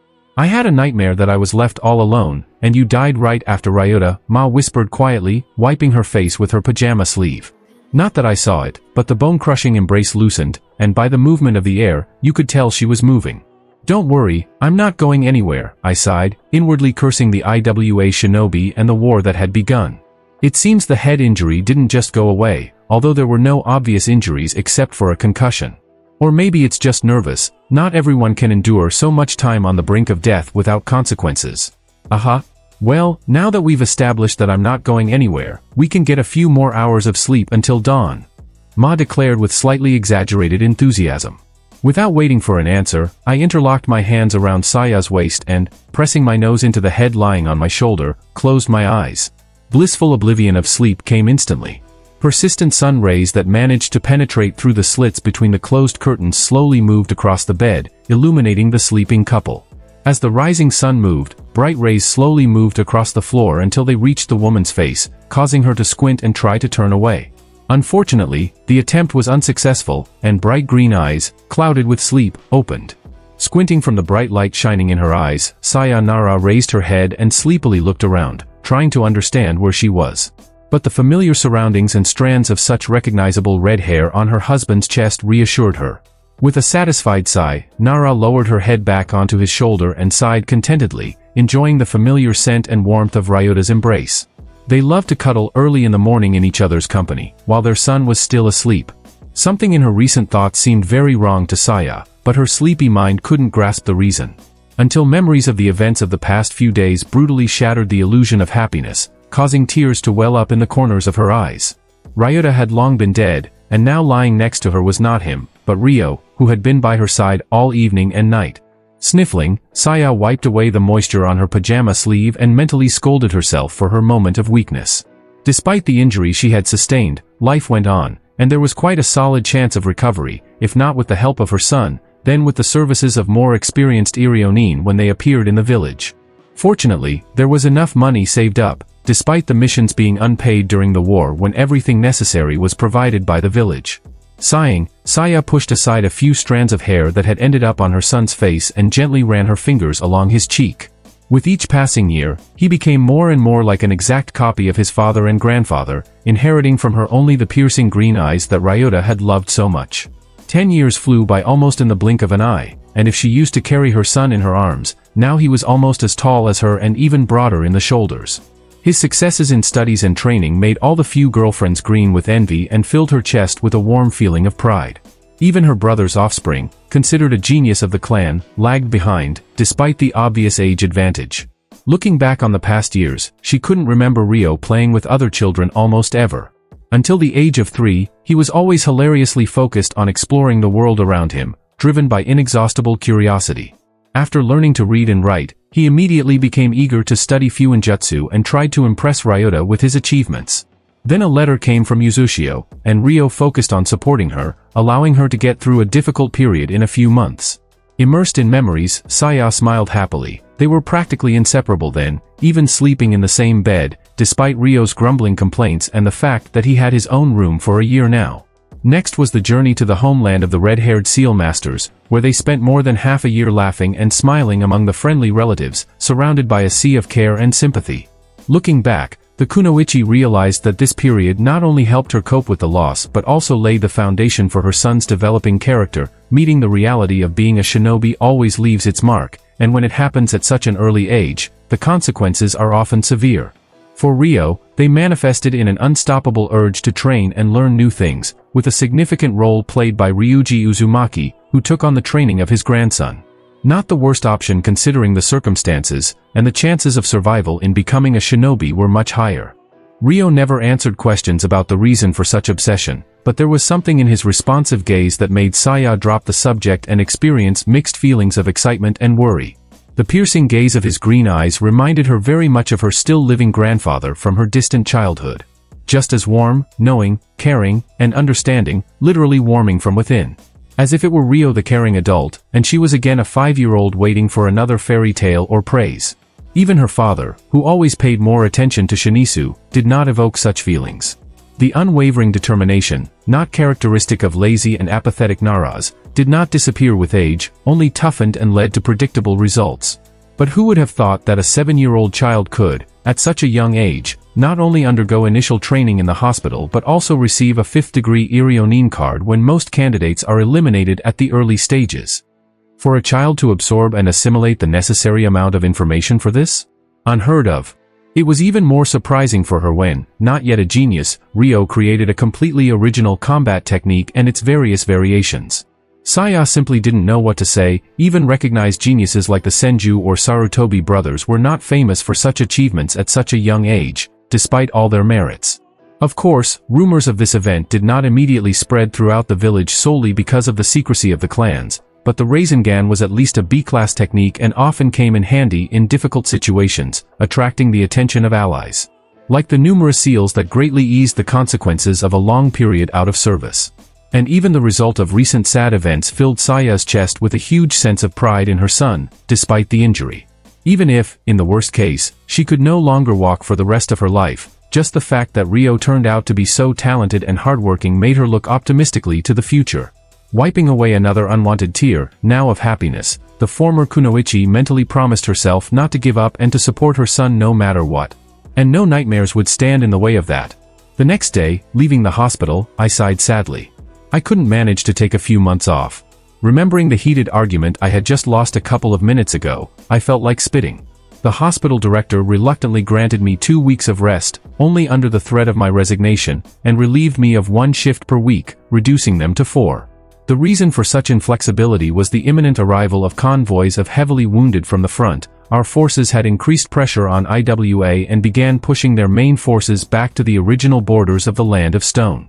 Hence the quite serious losses with a bunch of wounded.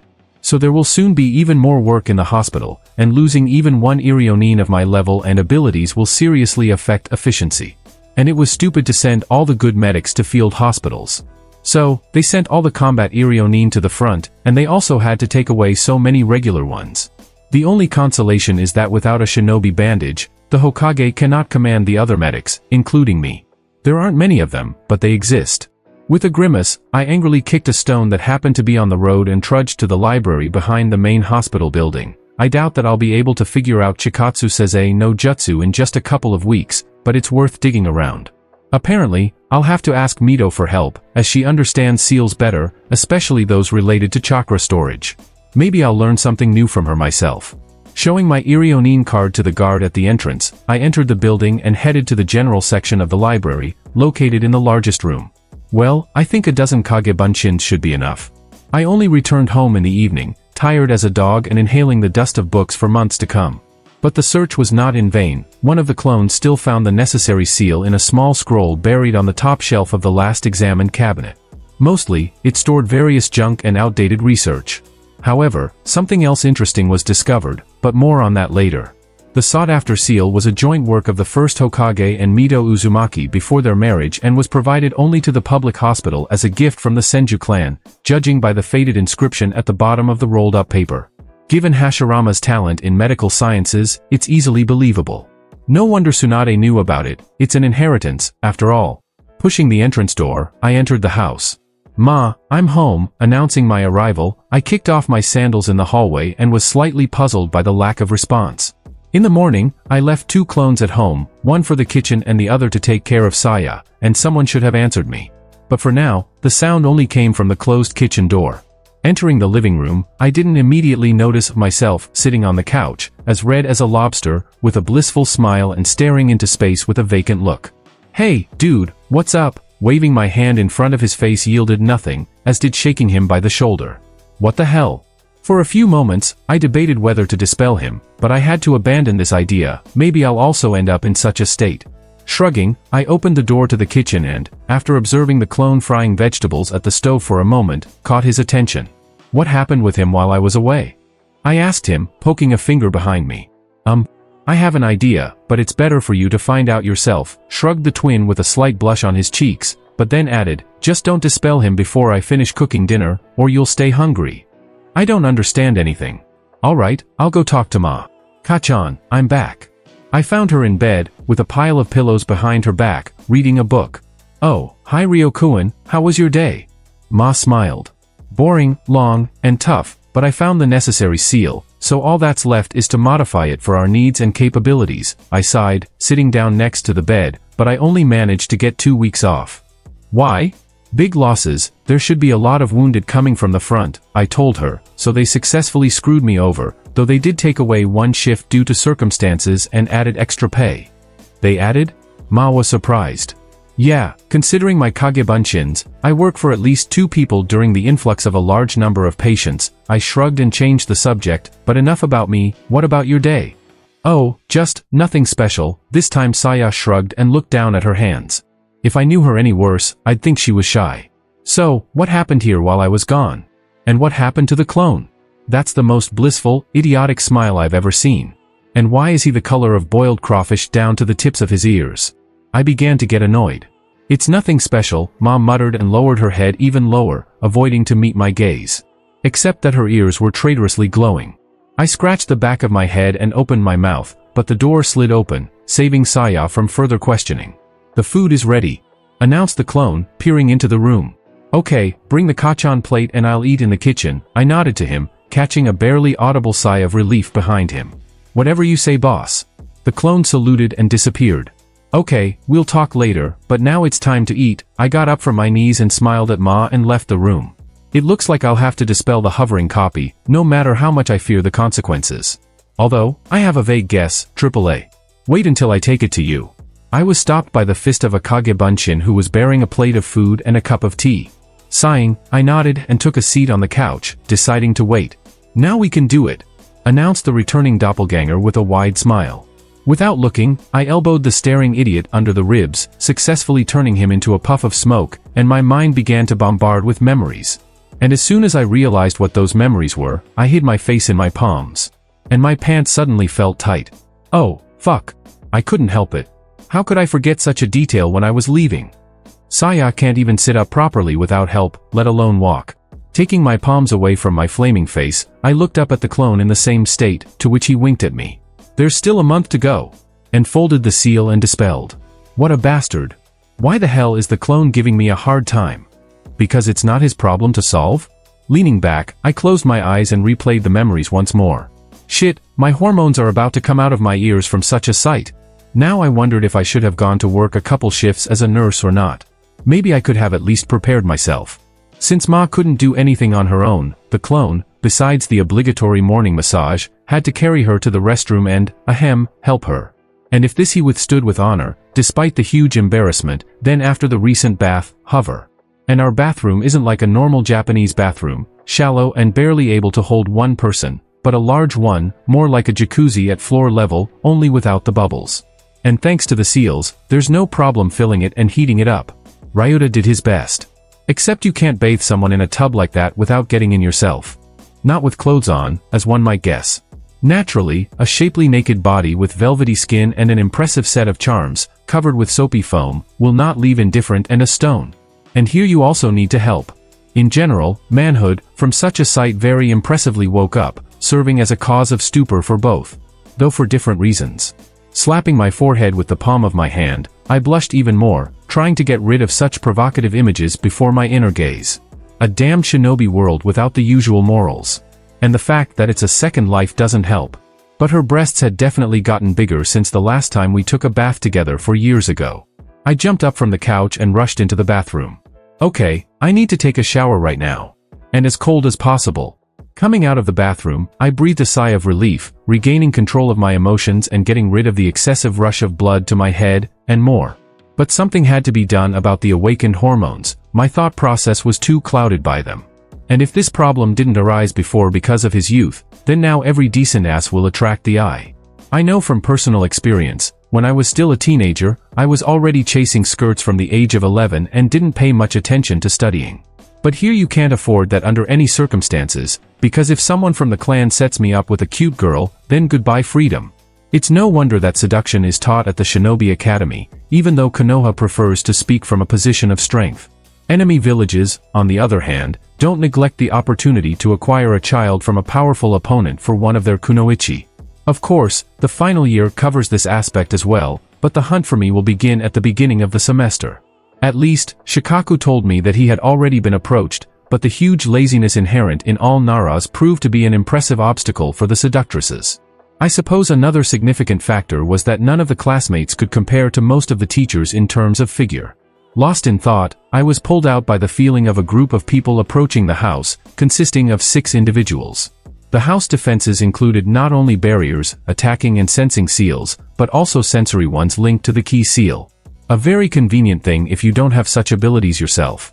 And judging by the recognizable chakra signatures, I know most of them, at least 4, and the remaining 2 are vaguely familiar.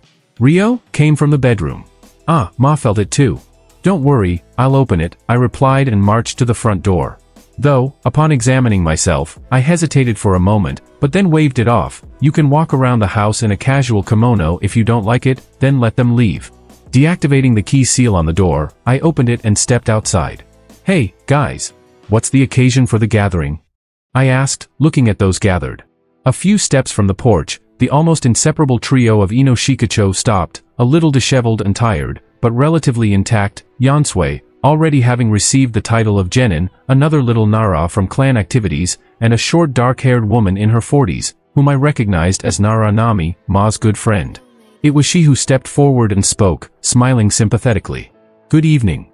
We heard what happened, Ryo-kun, she continued, slightly bowing. We would have come to visit Saya-chan with more people, but considering her condition, we decided to limit ourselves to 1 representative so as not to interfere. Allow me to convey to you the condolences of all the clan members and some small gifts with wishes for Sai-chan's speedy recovery. Taking out a scroll from the pocket of my loose pants, she unfolded a fairly decent-sized basket filled with all sorts of things, including both simple fruits and a special ointment for massaging immobile patients. Thank you. You're welcome. And remember, you can always ask for help if you're struggling. All the best and a speedy recovery, said Nami, bowing again, and then left.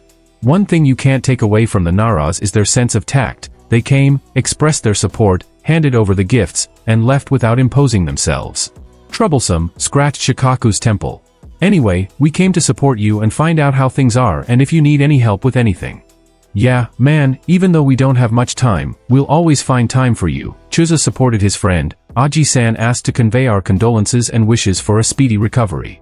Very kind of you, thank you. I'll pass everything to Ma, I nodded in response, smiling slightly. Almost the same from me, sighed Inoichi. The old men are as annoying as ever with their assignments, as if they can't come themselves, but in this particular case, I don't mind. PFF, you've definitely caught laziness from that slacker, I snorted, poking my finger at my brother. Hey, we just came back from training, and all I want is to fall onto my bed and sleep until morning, the blonde jumped up. Hey, cut the slack, Inochi. Yansui chuckled and turned to me. How are you, Ryo? Not bad, tired from the past few days, but overall can't complain. I scratched my temple, giving everyone a light smile. Especially now that Ma's home, not on a mission. But what about? Shika hesitated to ask directly. Well, she'll have to rest a bit, but I'm sure that by the end of the year or so, she'll be able to stand on her feet. Of course, not to the extent of running on walls, but with a little support, she'll definitely be able to walk, I shrugged. At least, I hope so, if the assigned SEAL's capabilities aren't lying. Well, at least something good, Chuza sighed. Attending funerals is too troublesome for my taste, confirmed the brother. The fewer I attend, the more peaceful I feel. On that, I could fully agree with him. Being present at the funeral of someone you even slightly knew is always difficult and depressing, especially if they're from the same clan. Alright, we won't bother you anymore. Take care, Rio. If anything, call us, we'll always help. Inoichi waved his hand and, along with the rest of the group, bid farewell and left. Watching the group depart, I turned to the last visitor, who stood shyly and nervously a little aside. How can I help you, Lina-chan? I asked, scrutinizing her, noting the swollen lips, dark circles under her eyes, and barely noticeable traces of tears on her face. It seems like she's had a rough few days.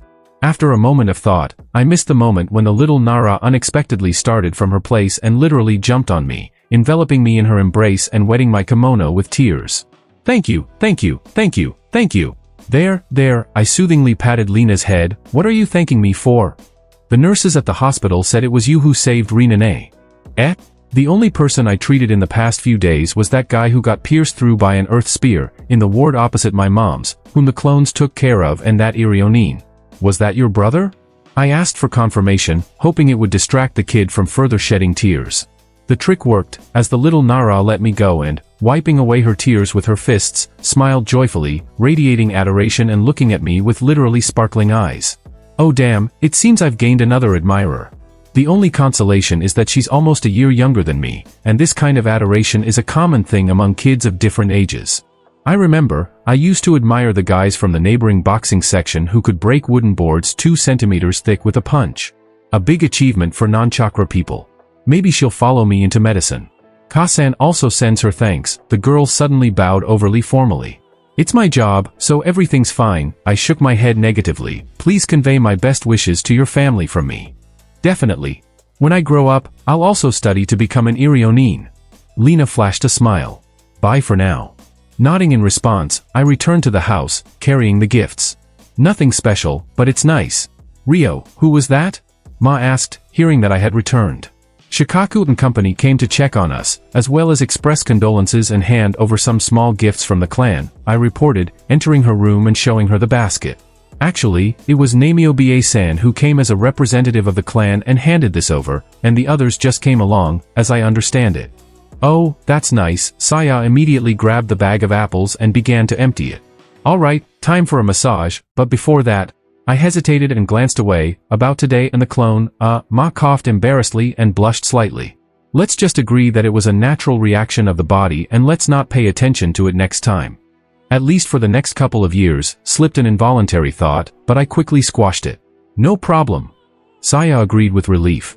Great, and now it's time for a massage, and we'll try out the gifted ointment. I nodded with relief. Yes, I feel like some fun days are ahead of me. Who am I kidding? It's great to be young again. Of course, it sounds silly coming from a 10-year-old, but who can blame me for that? Hello, Mito Oba-chan, Kushina-chan. Just managing to squeeze through an even denser barrier around the Uzumaki residence. The heightened level of protection had remained since the sealing of the Fox, so even visitors included in the shortlist had to endure considerable inconvenience to overcome it. I immediately noticed a couple training in the garden and waved to them. Rio, you're here. Pausing their taijutsu stances, the kids rushed towards me, and Kushina jumped on me from a distance, throwing herself onto my neck.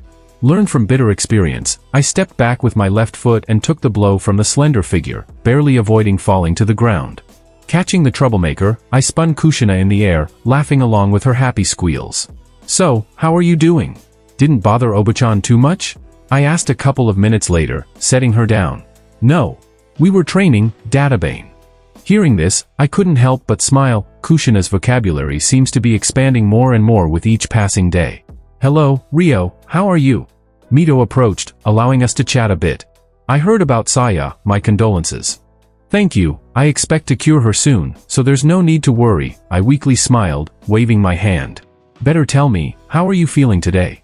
Still far from my peak strength, years of inactive life are taking their toll, Uzumaki grimaced, but even the best jonin of the village would have to try hard to beat me in hand-to-hand combat.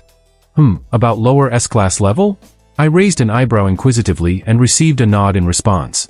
Then another examination, and we can check the condition of your Kekai Genkai. No problem. I can't wait to use chakra in techniques again, rather than the meager amount needed for taijutsu, Kushina exclaimed. Here or at home? Here, the weather outside is too nice to go indoors for such a simple task. Moving away from the training ground, where Kushina had resumed her kata, occasionally glancing curiously in our direction, we found a spot under a spreading young oak tree with a short grassy carpet and cool shade from the leaves, which was perfect. Mito lay down on the grass, and I applied the technique of the mystical palm, first examining the body and then switching to the chakra channels. The whole procedure took no more than an hour, markedly different from the time I needed at the beginning of my medical career. With a sigh as I finished the technique, I lay down next to her on my back and put my hands under my head. What's the diagnosis? Almost the same as last time. Despite the rapid muscle recovery by ordinary standards, the Uzumaki Kekai Genkai works quite slowly, so it will be at least another 2 months before intensive training can begin. Of course, ordinary people and shinobi would call it suicidal, but the red-haired Fuinjutsu masters are much stronger than others might think. But even after the specified period, I would advise against abruptly increasing the load, gradually increasing it instead. The fact that even restored muscles cannot boast exceptional strength only adds to the need for a cautious approach. I've treated any minor injuries, so the rest is up to you. What about using chakra? Turning onto her side to face me, Mito rested her head on her propped-up hand. This position prompted a movement of the training white kimono, and I managed to catch a glimpse of the edge of her snowy chest peeking out from the now deeper neckline. Quickly averting my gaze to something less provocative, like the branches of the oak above us, I made an effort to focus on the topic at hand. As for the chakra pathways, they're a bit worse. Despite my seal and the effect of the Kekai Genkai, full recovery of the chakra pathways is still far off. The movement of the fox turned out to be too destructive even for an Uzumaki. I've patched up the smaller channels to the best of my abilities, but the thicker ones are beyond my control, so we'll have to wait for them to return to their original state on their own. Nothing above C-rank jutsu can be used for now, otherwise, the walls of the channels, only just starting to thicken, may not withstand the pressure. Approximately in 4 months, B-rank jutsu will become available, but for now, it's better not to take unnecessary risks, or else I can't guarantee the final deadline. And what is it this time? Mito asked thoughtfully. I would say, around 2 years, maybe less, if we don't disturb the chakra pathways too often. A few months ago, you were talking about 2.5 or 3 years. That was the worst-case scenario, I disclaimed, but judging by the increasing level of recovery every month, that timeframe may change to a shorter one. Well, at least some good news. Undoubtedly. By the way, I dug around in the hospital library looking for possible treatment for the injury and came across an old seal. It's called Chikatsu Sezei no Jutsu. Does it ring a bell? That's the seal I created under Hashikuin's guidance. Mito exclaimed after a couple of minutes of contemplation. Exactly, and I would like to ask you to try incorporating chakra accumulation elements into it, as I alone can't handle such a volume of chakra, especially using shadow clones. Pulling out a worn-out scroll from my pocket, I handed it to the elder. It's too complicated for me to even attempt to change something without disrupting the seal's function, let alone adding new elements. As far as I remember, even with the current size, the seal is minimized and refined to the minimum size and chakra consumption, Uzumaki murmured, examining the scroll, so even I might be powerless in this regard. The basic principles were developed by Hashirama-kun, as I'm not particularly knowledgeable in medicine, so don't expect particularly positive results. Considering that all the best medical ninjas are involved in the war, this is my only hope for the near future, I shrugged. If this method doesn't work, I'll look for another one. Worst case scenario, I'll be able to perform the necessary surgery myself in a couple of years. I'll think about it. Maybe there's another way out of this situation, Mito nodded. Great. How's Kushina doing? Is she ready for her first year at the academy? I switched the conversation to a more pleasant topic, glancing at the little figure waving her limbs with her red hair fluttering. For her age, Kushina-chan is very strong, like all Uzumakis, but I think you've noticed that firsthand? Mito winked. Yeah, damn, she runs fast and jumps far. I've stumbled on the ground a few times because of such greetings until I got used to the new way of greeting from the little girl. As for taijutsu, she's almost fully mastered the academic style and should be among the top 10 strongest students, if not the strongest. And ninjutsu? With that fiery addition, there should be some problems. Bunshin no Jutsu can be ruled out immediately, but the other two techniques are coming along well. What about the speed of application? Personally, I can use Kawarimi even in my sleep, without seals and reciting the technique. 2 months of intensive training have borne fruit after chakra control started to improve at the age of 7. Well, and the clones definitely helped here. Not very good yet, but additional practice will fix that, the elder replied, and raising herself on her elbow, waved to the little one, Kushina-chan, come and rest with us for a bit. Okay, Oba-chan. After a couple of seconds, the heavily panting little girl flopped down on the grass between us and started catching her breath. However, this didn't stop her from immediately starting to chatter. Rio, are you going to take me to the academy for the first time? Of course, I'll take you. Where else would I go without you? I smiled back and ruffled Kushina's head, but it's still a few weeks before it starts, so during this time, you need to prepare yourself to be among the top of the class. I'll be the best, Databane. If you try, you'll definitely succeed. I confirmed seriously. And if anyone says otherwise, don't believe them. I set myself the goal of becoming the strongest shinobi since early childhood, and now, not yet being a genius, I defeat most of the recent graduates and also a large part of the chunin from our clan with whom I've had to fight. And that's just with taijutsu. Wow! You're really strong, aren't you, Rio Nii? Not the strongest, but I'm striving for it. I proudly puffed out my chest, tapping it with my fist. For a while, the conversation died down, and the three of us simply lay there, enjoying the good summer weather and the rustling of leaves. Rio Nii, Oba-chan, will I be able to make friends at the academy? Kushina unexpectedly asked shyly, still gazing up at the sky. Of course. Maybe not right away and not many, but one true friend is much better than 100 acquaintances, Mito replied. Considering the number of new students each year, you'll definitely be able to make friends, I supported the elder, stroking the little one's hair. Just remember, if anyone dares to tease you because of the color of your beautiful hair, give them a good scolding. Or even better, call me, I'll give them some entertainment. There's nothing like a good scolding to shut up a few chatty mouths and earn respect from those around you. Accompanying my words, I menacingly shook my fist in the air, earning giggles from those present. Why laugh? I learned this from personal experience, putting a few same-aged clan members in their place who tried to tease me because of my hair color, which didn't conform to the majority. Kids will be kids, even in a clan of lazy geniuses.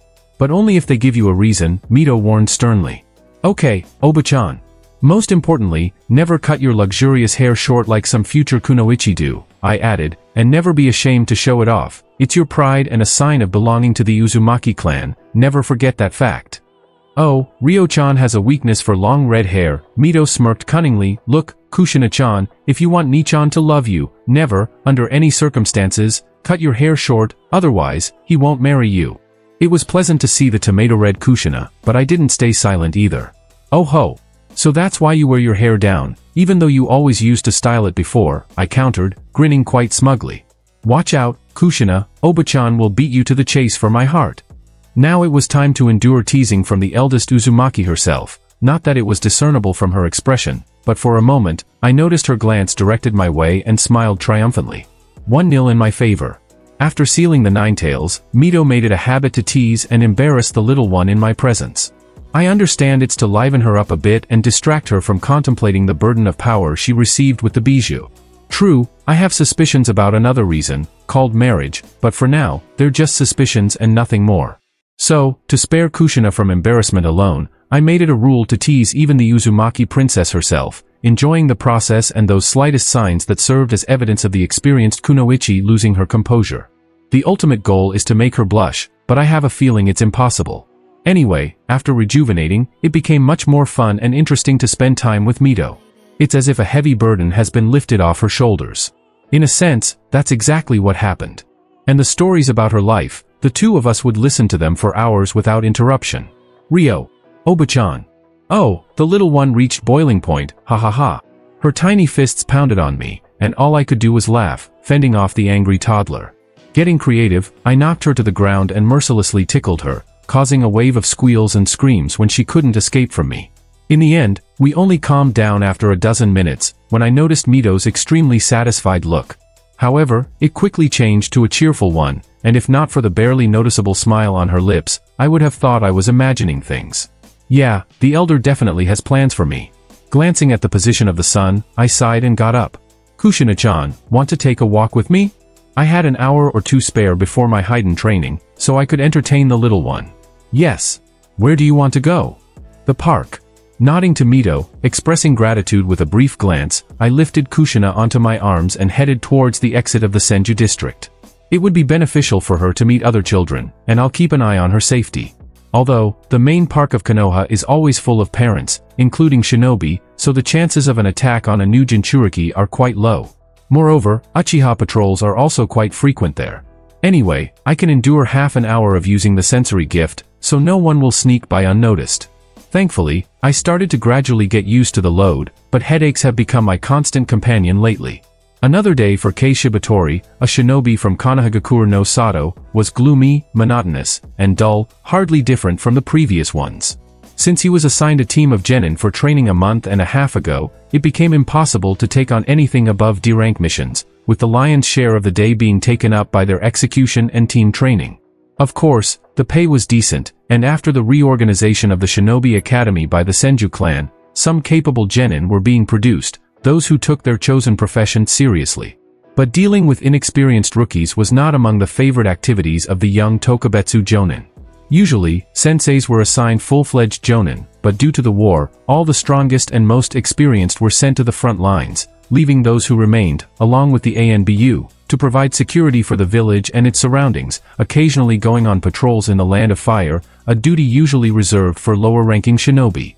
Moreover, the orders of the ANBU commander, acting as Hokage, were not to be discussed. So, the two boys and the girl would have to endure until they became chunin or received a direct order from their superiors. Sighing, Kei took a cigarette out of his pocket, lit it with the flame on his finger, and surveyed the empty training field where his team usually gathered. There were still about 5 minutes until 9, and none of the kids had shown up yet. Taking a drag of the fragrant smoke, the Tokubetsu Jonin shook his head. The one huge plus of the situation outweighed all the others. The tortures could be called training, and therefore, no one could complain. Remembering the expressions on the faces of the trio when they had to run 10 kilometers without using chakra and with a huge log on their backs, the shinobi couldn't help but chuckle quietly. He only regretted not bringing the camera much earlier. Imagining how he would embarrass the already grown-up students with memorable photos from their distant childhood, Kei laughed villainously. Unfortunately, the genin team chose this moment to appear on the field, earning the honor of witnessing their sadistic teacher in all his glory of devising a sinister plan, causing shivers to run down each of their spines. Sei-sensei. After suppressing an involuntary shiver, one of the genin dared to attract the attention of their sensei. "Ah, my little students have arrived." Shibatori replied with exaggerated joy. "Let's do 10 laps around the field for warm-up, and then we'll start the mission." "Yes, sensei," came the response, and the trio immediately set off to complete the exercise. "Well done," the teacher nodded approvingly and smiled. He had trained his team excellently, and they strived to complete any exercise in record time, sparing no effort. Or was it due to a small Raitun jutsu for the not-so-diligent? No, they were just diligent and hardworking. Yes, that's it. The main thing was to have the motivation to demonstrate these qualities. "Hey, Kei, about the mission," greeted the Tokubetsu Jonin, a familiar retired veteran who handed out missions. "Yeah, something quick and challenging enough," nodded the shinobi, giving his team a wide smile. Scaring the youngsters again, the official shook his head and rummaged through a pile of scrolls, pulling out one and handing it to the teacher. "A request came in yesterday, right up your alley." A team of taijutsu specialists for sparring matches?" Shibatori raised an eyebrow in surprise as he read the mission. "And from the Nara clan? Has the end of the world come for us?" As you can see, no. Such requests have been coming in constantly over the past few months. "All right, I'll take a look at this wonder," the shinobi chuckled and tucked the scroll into his vest pocket, commanding, "Follow me." The team's passage through the clan's territory went smoothly, they just had to present the mission scroll. But then the oddities began. The employer turned out to be a red-haired boy around 11 or 13 years old, radiating confidence in every movement, who explained the mission as an opportunity to gain experience in battles with various opponents in taijutsu sparring. Kei could only shrug, amazed by the eccentricity of the clan child. However, the indifferent attitude disappeared a couple of minutes later when the boy effortlessly defeated a genin 3 years older than himself in a few moves and a short series of strikes. This was despite the fact that she was the weakest in the team in taijutsu due to her rather fragile physique. But the result was still unexpected. Taida, next, ordered the shinobi to his student, while he himself began to observe the red-haired Nara phenomenon. This time the fight lasted about 4 minutes, but the winner remained the same. However, that wasn't the most surprising part. After a couple of minutes, Kei noticed that unlike his opponent, the Nara didn't use chakra to accelerate his movements or enhance his strikes. And yet, the physical superiority wasn't in favor of the genin, although it should have been the other way around. Moreover, the experienced shinobis I noticed some stiffness in the movements of the red-haired boy. Just a little, but it was enough to determine the presence of weights or training seals. At this thought, the sensei of the genin team paused for a moment, unable to believe that such a severely limited Nara could defeat a fairly well-trained opponent in taijutsu, 3 years older, and seemingly effortlessly. What also puzzled him was the style used, smooth movements and evasions of strikes almost without blocks, as if evading all attempts to inflict damage, followed by lightning-fast and devastating strikes at the slightest opportunity. "Sen, let's go," said the last genin. The last genin lasted about 6 minutes before receiving a devastating blow to the stomach and ending up on the ground, signaling the end of the sparring. "Your genin seem a bit weak," Nara said somewhat disappointedly to Kei. "The previous team lasted about half an hour." It seems I'll have to step up their training, given how poor the result turned out to be." Shibatori shook his head, pleased to note the 3 groans from the students lying on the ground. "How about sparring with me?" "To be honest, I was hoping for that," the boy said, smiling widely and flexing his arms. "Just without training weights and with the use of chakra," Kei nodded. Hearing the teacher's words, the genin stared wide-eyed at their much younger opponent, who had defeated them effortlessly and with so many limitations. "Oh, so you noticed?" The red-haired boy was somewhat surprised. "The jonin before you wasn't so observant. For a taijutsu specialist, it's quite obvious, especially considering the excessive muscle tension with each movement," Shibatori explained. I respect that," the boy measured him with a look. "What's your name?" Kei Shibatori, the Tokubetsu jonin nodded. "And yours?" "Ryo Nara, nice to meet you, Kei-san." "Likewise, Ryo-san," the shinobi nodded, pondering where he might have heard that name before. Suddenly, a switch flipped in his mind, and Kei remembered rumors from a couple of years ago about a genius from the Nara clan who received his genin card at the age of 7. It was somewhat surprising, as the young genius looked older than his years and much more physically developed than his academy peers. "So, you're that Ryo Nara," the shinobi nodded knowingly. "I didn't know you were so good at taijutsu too." "I try," the boy shrugged, then rolled up his sleeves, revealing a bunch of seals on both the outer and inner sides of his arms. Placing his fingers on one on the outer side, he said, "Teiko Fuin, Kai," then repeated the operation with the other hand. "Taji Fuin, Kai. Fuin Jutsu?" Along with the hair color, everything pointed to one parent being from the Uzumaki clan, Shibatori involuntarily noted, but dismissed the intrusive thought. After a short jog and warm-up, Nara stood in a ready stance and nodded. "Now I'm ready." "Excellent."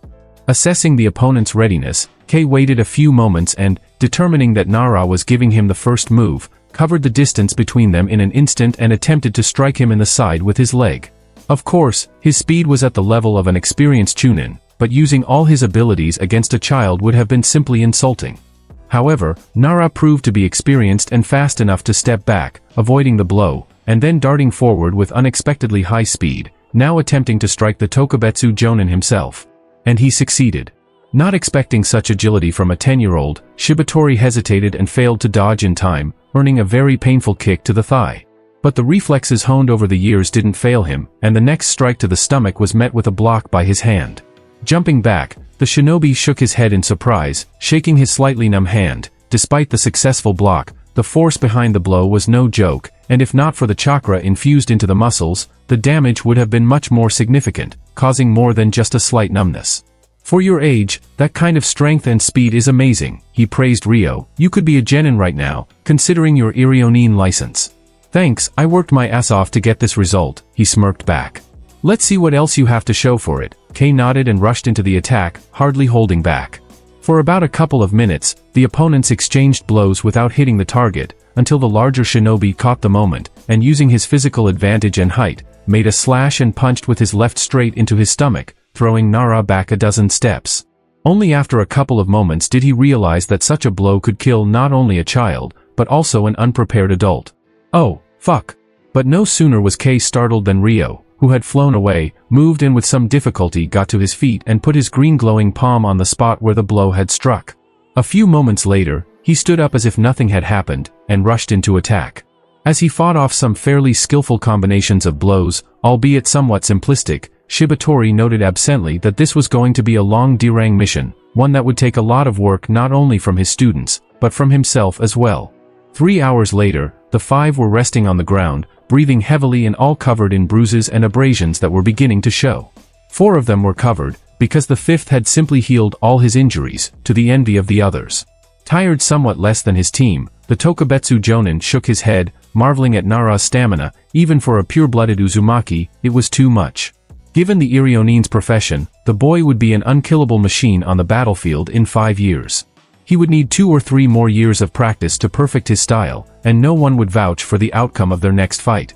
Of course, the title of Special Jounin was not given for the pretty eyes, but the 10-year-old's potential was amazing, as was his willpower. To get up after every beating, heal, and then rush back into battle, not everyone could. So, Genin, you can consider this mission a training session, the teacher said, getting up from the ground and shaking himself off. He was answered by the long groans of the trio, who couldn't even move. After 2 hours of sparring with the teacher, it was their turn. The Genin had to use teamwork to try and somehow get the much stronger and faster opponent. Except they were getting hit back a lot harder than they had the first time around. Don't moan at me, or I'll have you practicing until lunchtime. Shibatori frowned, and under his gaze the team rose to their feet.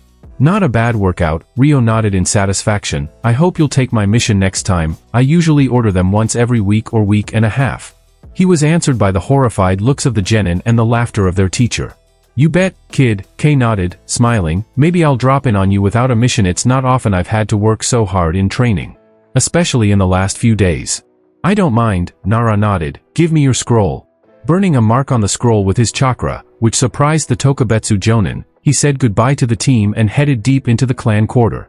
Shaking his head, Kai signaled his students to follow him and headed out of the clan's training grounds towards the gate. So far, this was Dirang's best mission yet, and he would do his best to make sure that the next one like it went to him. I sat down at the table in my room and unfolded an old, tattered, and torn scroll, studying it carefully. It was in almost the same place as the seal I was looking for, but it looked much more damaged. Whether it was just the way it was, or whether it had been stored under unfavorable conditions, I was glad that the contents were clearly visible. Because the scroll contained a very familiar, at least to me, title, Shuriken no Jutsu. It was the one Kabuto had used when he tried to get close to Sasuke in the hospital. Judging by the barely recognizable markings in some of the fields, this technique was created by Toburama Senju and served as a prototype for Edo Tensei, at least in the initial theory of moving a chakra particle into a dead body and giving it a semblance of life. Most interestingly, Akatsuki used something very similar, Shoten no Jutsu, only at a higher level. Most likely, Orochimaru had given them the necessary information for the technique during his membership in the organization, or had already had a hand in perfecting it himself. At any rate, the fact that I carried the scroll unrecorded in one of the seals plays into my hands. Maybe it's the only copy in the public domain, and Oriki will have to chip in for another bit of knowledge. Either way, this kind of jutsu will come in handy for me in the future. Rolling up the scroll, I placed it in the cabinet with the rest, which made up my personal library of techniques. For now, it was only 2 shelves, but it was just the beginning. Many Chunin didn't even have that, let alone freshly graduated shinobi and kunoichi.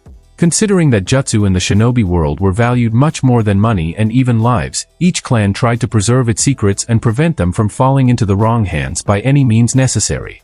So, those from the common people had to make do with the meager offerings in the public library, where only widely known techniques or those donated for some reason by more experienced comrades ended up. Therefore, the library gifted to me in Uzushigakure was highly valued, not to mention the unique knowledge of seals. And I intended to continue expanding it further. Unfortunately, the Naras preferred to rely on their hidden jutsu and the ability to deceive or outmaneuver the opponent, so even full-fledged Jonin didn't possess a large arsenal of elemental attacks. Saya herself knew only 5 Ketan and 2 Raitun. That's it. My father's Suitun arsenal commanded respect, but his Doton repertoire consisted of only 3 fairly simple ninjutsu, none of which even reached B rank, let alone anything more powerful. Considering where he lived, it wasn't surprising. I wonder, could I exchange techniques with the Uchihas? For example, I give them seals, and they give me techniques. I bet during the last war, they stole a lot. Hundreds and hundreds of ninjutsu. I was snapped out of my daydreams by a slight headache and an influx of information from the dispersed clone. Finally, I was eagerly anticipating the loss of my hand, and focusing, I began the test. Training the increase in control, the shadow clones received clear instructions to disperse to the first one who could complete their task, regardless of time. A small glowing point of concentrated chakra gradually gathered in the raised palm of my right hand. Obeying my will, it began to grow, and soon a chain began to emerge from my palm. Dark blue links, the thickness of a finger, looked very strong to the eye, although they had no material basis, but this required verification. With my left hand, I cautiously prodded them, ensuring that the compressed chakra did not dissipate, then took hold of the sharp tip of the chain, more resembling the point of a spear, and pulled with all my strength. The chain held. Yes, I did it. And this was only after 2 months of work. Considering that creating a Rasengan is also a manipulation and condensation of chakra, such a result was expected. Unfortunately, the shield only came out to 3 palms, and after further enlargement, it disintegrated. In my excitement, I lost the necessary level of concentration, and the chain immediately disappeared with a loud pop. Darn it. Calming down, I repeated the creation process and determined the length at which I could release chakra from the tenketsu without losing control. It was about a meter, and beyond that, the links began to disintegrate. Well, everything can be trained, especially with the help of clones. Creating one, I immediately dispersed it, giving orders to the training copies on the polygon. It's good that over the years of using shadow clones, I've become somewhat accustomed to the downsides of the technique. I suppose a developed mind plays a significant role in this. Of course, I'm still far from having hundreds of continuously active clones, but thanks to the Uzumaki Kekei Genkai, I could already handle about 15 of my own doppelgangers without harm, as I recently found out. Considering the limit of 5 pieces only 4 years ago, I'm willing to bet the final number will continue to grow, especially if I don't abandon this training method, which definitely won't happen in the near future. After experimenting a bit more with the new technique, I discovered that the chain created had almost the same properties as the chakra no Ito, obeying my will. Knots could even be tied with it. That is, if I could release such a thing from each tenketsu and at a sufficiently long distance, with my sensor ability, it would be a killer. Just think, almost 500 targets that could be hit even from a great distance. Of course, control for this would be required at the level of the best Hyuga or even Tsunade, but that's what clones are for. Or I could develop a sequence of seals that would take on part of the load. Not in the next 10 years, but the task can be achieved, especially since it will be very useful in the career of a jonin. What if I try something else? Dispersing the chain, I focused, and this time stretched the created point into a short 670 centimeter pole. It turned out to be unexpectedly simple. Much easier than chains. In principle, that's true, considering the much less complex shape. Gripping the pole tightly in my hand, I swung it, then extended its length to a 2-meter distance. Then a little more, and I found that control did not disappear even after crossing the meter mark from the tenketsu used. So, the simpler the shape, the easier it is to create constructs from chakra. I assume the natural density of Uzumaki chakra plays a significant role. I wonder if I can create chains from the body's energy right now, how well could I control them? However, experimenting now is not worth it, but while studying Clan Haiden Jutsu, I grasped one fairly simple truth: when separating from the body, the chakra emitted always dissipates if not used in some jutsu. But the components of chakra energy continue to obey the shinobi even outside the body, in most cases, provided that the connection with the allocated energy is not lost. It is this that explains the ability of the Naras to stretch their shadows for hundreds of meters from the source, as well as Kushina's chains. If you think about it, the Sage of the Six Paths also created objects from his energy and they remained in the specified form, acquiring physical form. Nagato's metal stakes can be included in the same list, as well as the perfect illusions of the resurrected Naide Mizukage in the Fourth War, consisting of Een energy. And he didn't even have the legendary Dojitsu, unlike the other two. The main problem when applying such techniques is to divide the chakra inside one source into 2 components and use only one of them. The Nara spend about 3 to 5 years just learning this process, and then they start learning the secret techniques themselves. No wonder Shikamaru knew only one technique upon graduation, although he could use it at a fairly high level. Of course, this could be due to simple laziness, but I, too, only know one Haiden Jutsu for now and have not yet achieved the desired result from its use. Although my peers may control their shadows much worse, I still can't move a captured clone with just my desire, without my movements. It's only comforting that the speed of stretching the shadow is higher for me, even without using a concentration seal. About 4 years spent on extracting yin, how many will be needed for yang? The fact that I am taught to distinguish them is already a huge plus, but training will still be necessary. I suppose in the manga Kushina, this was much easier only because of the huge bias towards the yin component, excluding the use of normal jutsu, but this time, such a thing will not happen due to my intervention in her development. More precisely, Mito is made to develop the yin component of her, but at my suggestion. So, the sooner I can figure out how to create golden chains from yang energy, the sooner I can teach Kushina and Mito to create them. And now the question is, what to sacrifice in order to find additional time in my already busy daily schedule? And I can't even use clones, which is the most annoying thing, because clones can only be created from ready-made chakra, and all attempts to use yin energy have ended in failure. The technique is simply not designed for this. By the way, over the years of using shadow clones for jutsu, I have discovered many useful facts about the principle of operation of this technique. In particular, the reasons for fatigue when using a large number of copies or the ability to receive all the memory of a dispersed shadow clone. When the external shell made of a thin layer of chakra is damaged, the technique is interrupted, and the existing yin energy dissipates, while the yang returns to the creator of the clone, transferring all the acquired experience to him. At the same time, the balance of energies in the body shifts, and fatigue occurs, both mental, due to the influx of information, and physical, due to the altered energy ratio.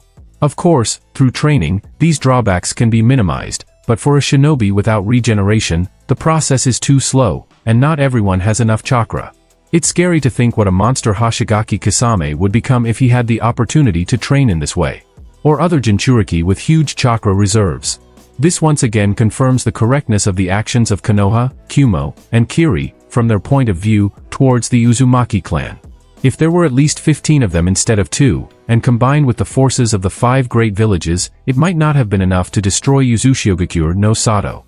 And even the Jinchuriki wouldn't have helped much, considering the overwhelming seals and absorbing barriers capable of holding even the Nine Tails, as Kushina vividly demonstrated in the manga. Given her condition, it's a very telling achievement. Thinking about 2,000 fighters capable of using chains from yang energy, I wanted to burst out laughing loudly. I wonder what figures the enemies will make when I send them the scroll with the techniques of my grandfather. If my memory doesn't fail me, this technique was first used by little Kushina to suppress the Nine Tails, but Mito managed just fine all her life without it, coping with just the power of her chakra, which means her chains will be even stronger. I caught myself starting to snicker disgustingly like Orochimaru. All that's left is to lick myself, and the picture will be complete. BRRR. Hastily erasing the image drawn by imagination before my inner eye, I return my thoughts to the right track. As much as I would like to have the ability to instantly erect a shield of chakra, I'll have to put this project on hold for a while. Progress is too slow compared to the same chains, not to mention studying Kenjutsu, which is progressing very productively for now. In any case, I've memorized and practiced all the initial stances, movements, and strikes personally, as well as with the help of clones. And there are no special problems with sparring partners. Water clones can withstand minor cuts or scratches with a large amount of infused chakra, only being destroyed with serious injuries. Of course, their memories don't return, and their strength amounts to 1/10 of the creators, but if you don't deactivate the training seals, even against 2 opponents, I have to put in quite an effort, not to mention a larger number. It's a pity you won't become a master this way. Sooner or later you'll have to find a training partner, but given the somewhat cold attitude of most Konoha shinobi to weapons other than kunai and shuriken, it won't be such an easy task. While there are specialists in ANBU, there are none from the Nara clan. As much as I don't want to go to the Shinobi Academy, it's another reason to consider enrollment, besides many other reasons. Unfortunately, even in this world, the toughest medics should be able to stand up for themselves, otherwise everyone who can will take advantage of you. It's also good that the Hokage, along with the elders and Danzo, have gone to fight on the front lines, otherwise there would be a 100% chance of ending up with a properly instructed teacher. But if rumors are to be believed, teams are already being handed out to Jonin, although I've only seen 2 so far. I'm willing to bet that if it weren't for the need to carry out missions in the Land of Fire and maintain a network of patrols, even the last Jonin would have been sent to fight, leaving the village's defense to the ANBU commander and his significantly diminished forces. Honestly, I don't understand the logic of the Hokage. Reduced security in the country's territory also threatens Konoha, endangering convoys with supplies and the wounded, indirectly affecting the situation on the front lines. Or is he hoping that the remaining clan forces will ensure the village's security in the event of a direct attack? Considering the gradual recovery of the wounded, Perhaps this will provide the necessary advantage in strength on the front lines, but in my opinion, it's too risky. Anyway, I'm not the only one who thinks so. Most of the remaining Naras share a similar view. I wonder if it was such a risky strategy that caused the Sandaime to grind a bunch of clan people at the front during the war? In that case, it's understandable why they hounded Hitaki Tsukumo to resign at the end of the Second World Shinobi War, to prevent a new competitor for the position of Hokage, which the clans dissatisfied with the losses would have put instead of Sarutobi. Not to mention the suddenly rejuvenated Mito, the already elderly Toki Senju, and the not yet crippled Danzo. There is currently no one in Konoha who compares in personal strength to these two and is equally suitable for the position of village head. How nice it is to work in the hospital, always up to date with the latest events, news from the front lines from the wounded, and the arrangement of existing political forces. Well, as long as the war doesn't affect me personally, I can set aside thoughts on such topics. It's better to continue training and hope that upon becoming a genin, I'll have enough chances to stay alive in unforeseen situations. At least I've heard that teams of green rookies have already appeared, completely changing their lineup several times in the last 6 months. Most reasons, death from blood loss on the battlefield, but also several dozen fallen from successful unexpected attacks also don't inspire confidence in tomorrow. It's scary to even imagine the number of losses among new teams if not for Senju taking charge of the training reorganization. As Mom used to say, the skill level of the shinobi and kunoichi graduating now is roughly equivalent to that of recently promoted chunin. And only a serious lack of field experience distinguishes them from enemy village chunin. Therefore, training, and training again. Thanks to the clones, I can receive quite diverse training at a decent level, which most academy entrants don't have. Well-mastered basics are the bricks at the base of the foundation of my future power, and the more skills I acquire, the better. Right now, by the end of the year, I need to focus on the shadow possession technique, but a dozen shadow clones, each day assigned to increasing mastery in creating chakra constructs, will also quickly boost control. And in the meantime, I'll personally focus exclusively on sensory abilities and attempts to extract energy from the body. Creating even a couple of links will be enough to get an idea of the process, and then I'll provide scrolls with training and the technique itself to the Uzumaki beauties. Considering the need to start from scratch, training could take several years, so the sooner, the better. Besides, there's quite a selfish interest. I won't have to come up with all the ways to use such weapons from chakra alone. After all, no one thought of using an exploding Rasengan on a string as a guided grenade, although it seems like an obvious idea. And there are many useful things you can come up with for the tri-head. And I don't even know how to set barriers without using drawn seals. Mito understands this better, so let her think about how to achieve such a result, providing me only with the final outcome. It's clear that sending a message to grandfather would be beneficial for my father's clan in the future, and even though not all red-haired Fuinjutsu masters possess such unique chakra as the three of us, those who do should be enough to counter Biju and Jinchuriki, or at least delay them enough to use seals. Hail Amaterasu, having more than a dozen clones isn't a problem for me right now, as my reserves have begun noticeably increasing again once I doubled my physical training and added another level of training seals, bringing it up to 6. Alongside studying new materials for nerve cell regeneration and spinal cord injury treatment, such results were to be expected. It's a pity I didn't realize this earlier. Increasing the body and mind energy level leads to an increase in available chakra, and skill refinement alone won't achieve that. Yes, it's quite foolish, and several months were lost. What can I say? Even though I'm a genius, with a lot of personal experience from my past life, I'm still human, prone to making mistakes and forgetting. Most importantly, chakra reserves can be increased without significant consequences only until tenketsu maintain their flexibility and elasticity, so to speak, the ability to deform and increase with subsequent recovery. And this property is only maintained until 15 to 17 years old, and the older a person gets, the harder it is for them to increase volume. Another reason why Uzumaki start training children so early. However, this does not apply to restoring the achieved volume. If the third Hokage still devoted a lot of time to training instead of sitting over papers, he would have torn Orochimaru apart like a rag, and even the bodies of the previous Hokages wouldn't have been a problem. Actually, Inoki is the prime example of this, and those two Kages are almost the same age. Another example of why in the shinobi world, one cannot relax even after reaching old age, or rather, especially after reaching it, otherwise, you'll be eaten alive and not choked. After one of those rare moments when I was picking out new things for myself because the old ones were starting to get tight and too small, I popped into one of the shinobi weapon shops, just to look around out of curiosity and also to assess the variety of choice and quality of the seals being sold. Despite having a sufficient amount of money in reserve, additional income never hurts, and one of the obvious ways to earn money was selling seals. And it was precisely to assess the quality and choice that I stopped by the shop. Besides, ever since I was young, when Fuinjutsu lessons had just begun, somewhere in the back of my mind, the idea of having my own shop selling Fuinjutsu had been spinning around. I didn't have a family business even in my past life, so in this one, I'd like to try myself in a new capacity, especially since it's much easier to pull off in Konoha than in the Russia, and there won't be any freaks trying to extort money or take over the business. Meh, the quality isn't great, but beggars can't be choosers, I suppose, I muttered to myself, turning over a pack of yet-to-be-activated explosive seals in my hands. Well, what do you expect? Ever since all the Fuinjutsu masters left Konoha, even these mediocre seals sell like hotcakes, shrugged the nearby shopkeeper. In the first year, we didn't even have those. Thank the gods we gathered and taught some the basics, so at least explosive seals and storage scrolls appeared on sale. If something more complicated is needed, it's only available on request from the arsenal storage, and even then, only if there's anything left since the war started. So even the simplest seals will be in demand, let alone the rest. I'll keep that in mind. Not now, but in the near future, it's worth considering such an option. Moreover, after Saya gets back on her feet, she needs something to occupy her, and what could be better than taking care of a family business? Already now, besides practicing clan jutsu and chakra control, one of my clones is teaching her the basics of Fuinjutsu.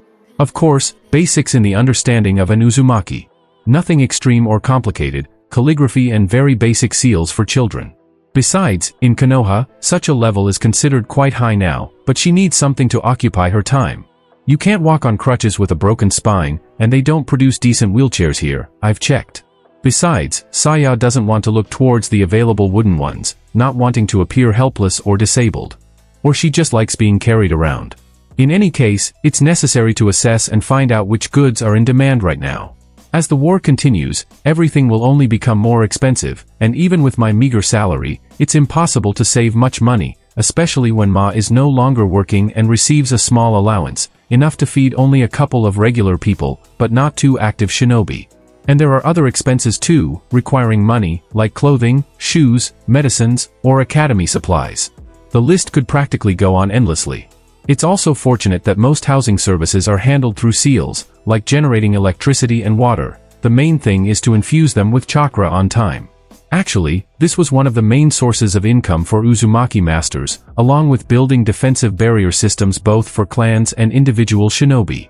After enrolling in the academy, I won't be able to dedicate much time to working at the hospital, so the question of stable income is very relevant. Tell me, do you sell clothing or weapons reinforced with seals? I asked after placing the pack of explosive seals back in its place. We hardly have anything left, the shopkeeper shook his head. Despite having some reserves before, they were all cleared out long ago. That's unfortunate, I nodded. I would have liked to see the quality of such goods and compare it with my own attempts, but apparently, it's not meant to be. Well, if there isn't any, then there isn't. Please give me a full academic set. Even though enrollment is only next year, it's better to prepare in advance. I've already presented one of these sets to the little one a few days ago on her birthday celebration.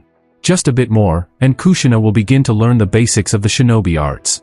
It seems like we only met recently, how quickly time flies. 5,400 Rio, the shopkeeper announced the price. Thank you. Counting out the necessary amount, I took the box and sealed it into a scroll. Since I didn't have any special tasks for today, and my clones could handle the ones I did have perfectly well, I decided to indulge myself a little and relax. Especially since after the morning workout, my muscles were just recovering and needed to relax. And where better to do that than in the hot springs? I think I'll visit the one I liked so much last time. After all, I don't often get out to relax away from home, especially now. Determining my location, I found the shortest path to my destination and jumped onto the nearest roof, infusing chakra into my feet and hopping like a grasshopper in the right direction. It didn't take long to get there, and after 5 minutes of jumping, I landed not far from the fence on the opposite side of the springs and headed towards the entrance. Or rather, attempted to, because after the first few steps, I distinctly heard familiar giggling from behind some bushes not far away, a 5-year-old girl's giggling. Oh no, not him again. Why the hell does this pervert always end up near me on every visit? Maybe it's karma? Letting out a tired sigh and skirting the greenery, I locked eyes with the blonde man who was literally pressed up against the fence. Well, who would have doubted? But what's a future Sannin doing in Konoha when he's supposed to be on a mission in Suna right now? And if he's here, did Tsunade come with him? Well, standing behind him won't accomplish anything. Not bothering to come up with anything original, I just cleared my throat loudly. Jiraiya, too immersed in his activities, jumped in surprise and turned around with fear on his face. Well, one can't be so preoccupied as to forget everything around them.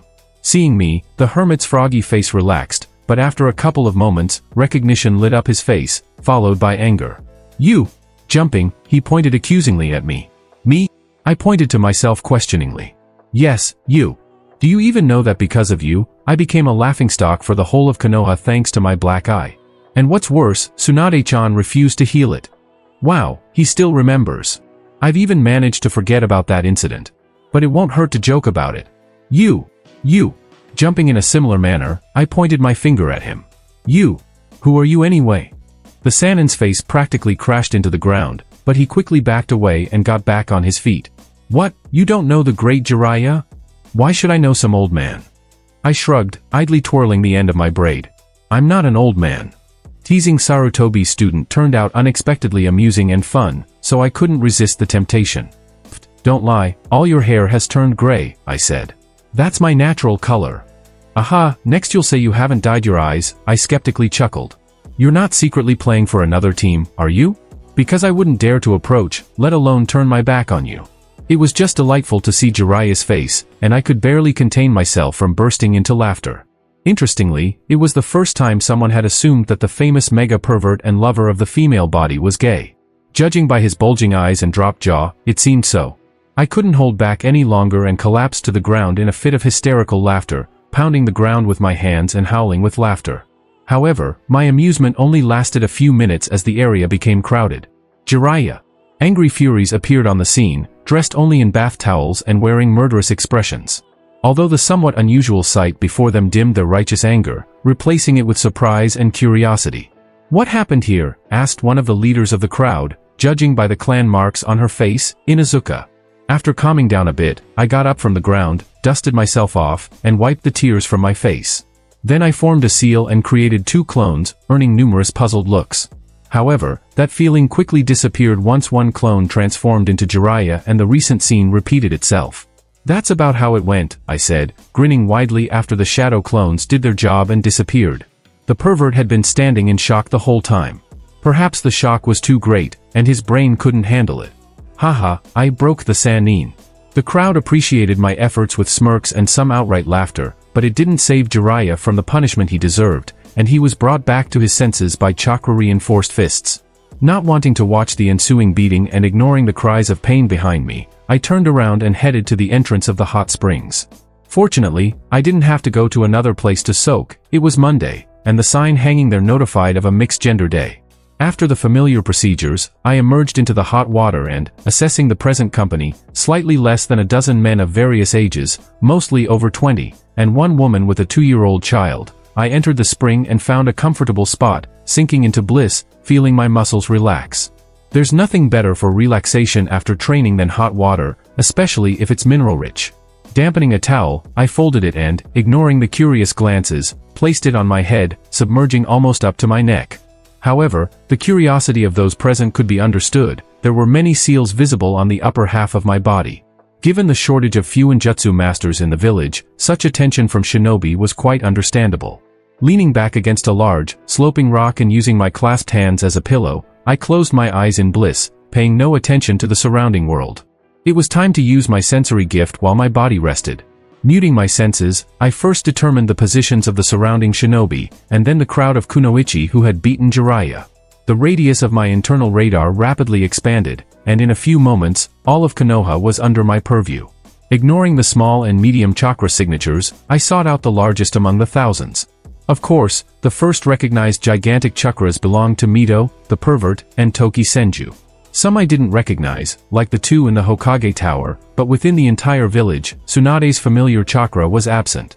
Of course, numerous barriers greatly hindered recognition, but I was able to detect Mito even behind her super fancy barrier, so Senju couldn't just hide easily, especially since she wasn't particularly accustomed to stealth at home, unlike her teammates who successfully suppressed chakra leakage from Genin level to almost Chunin.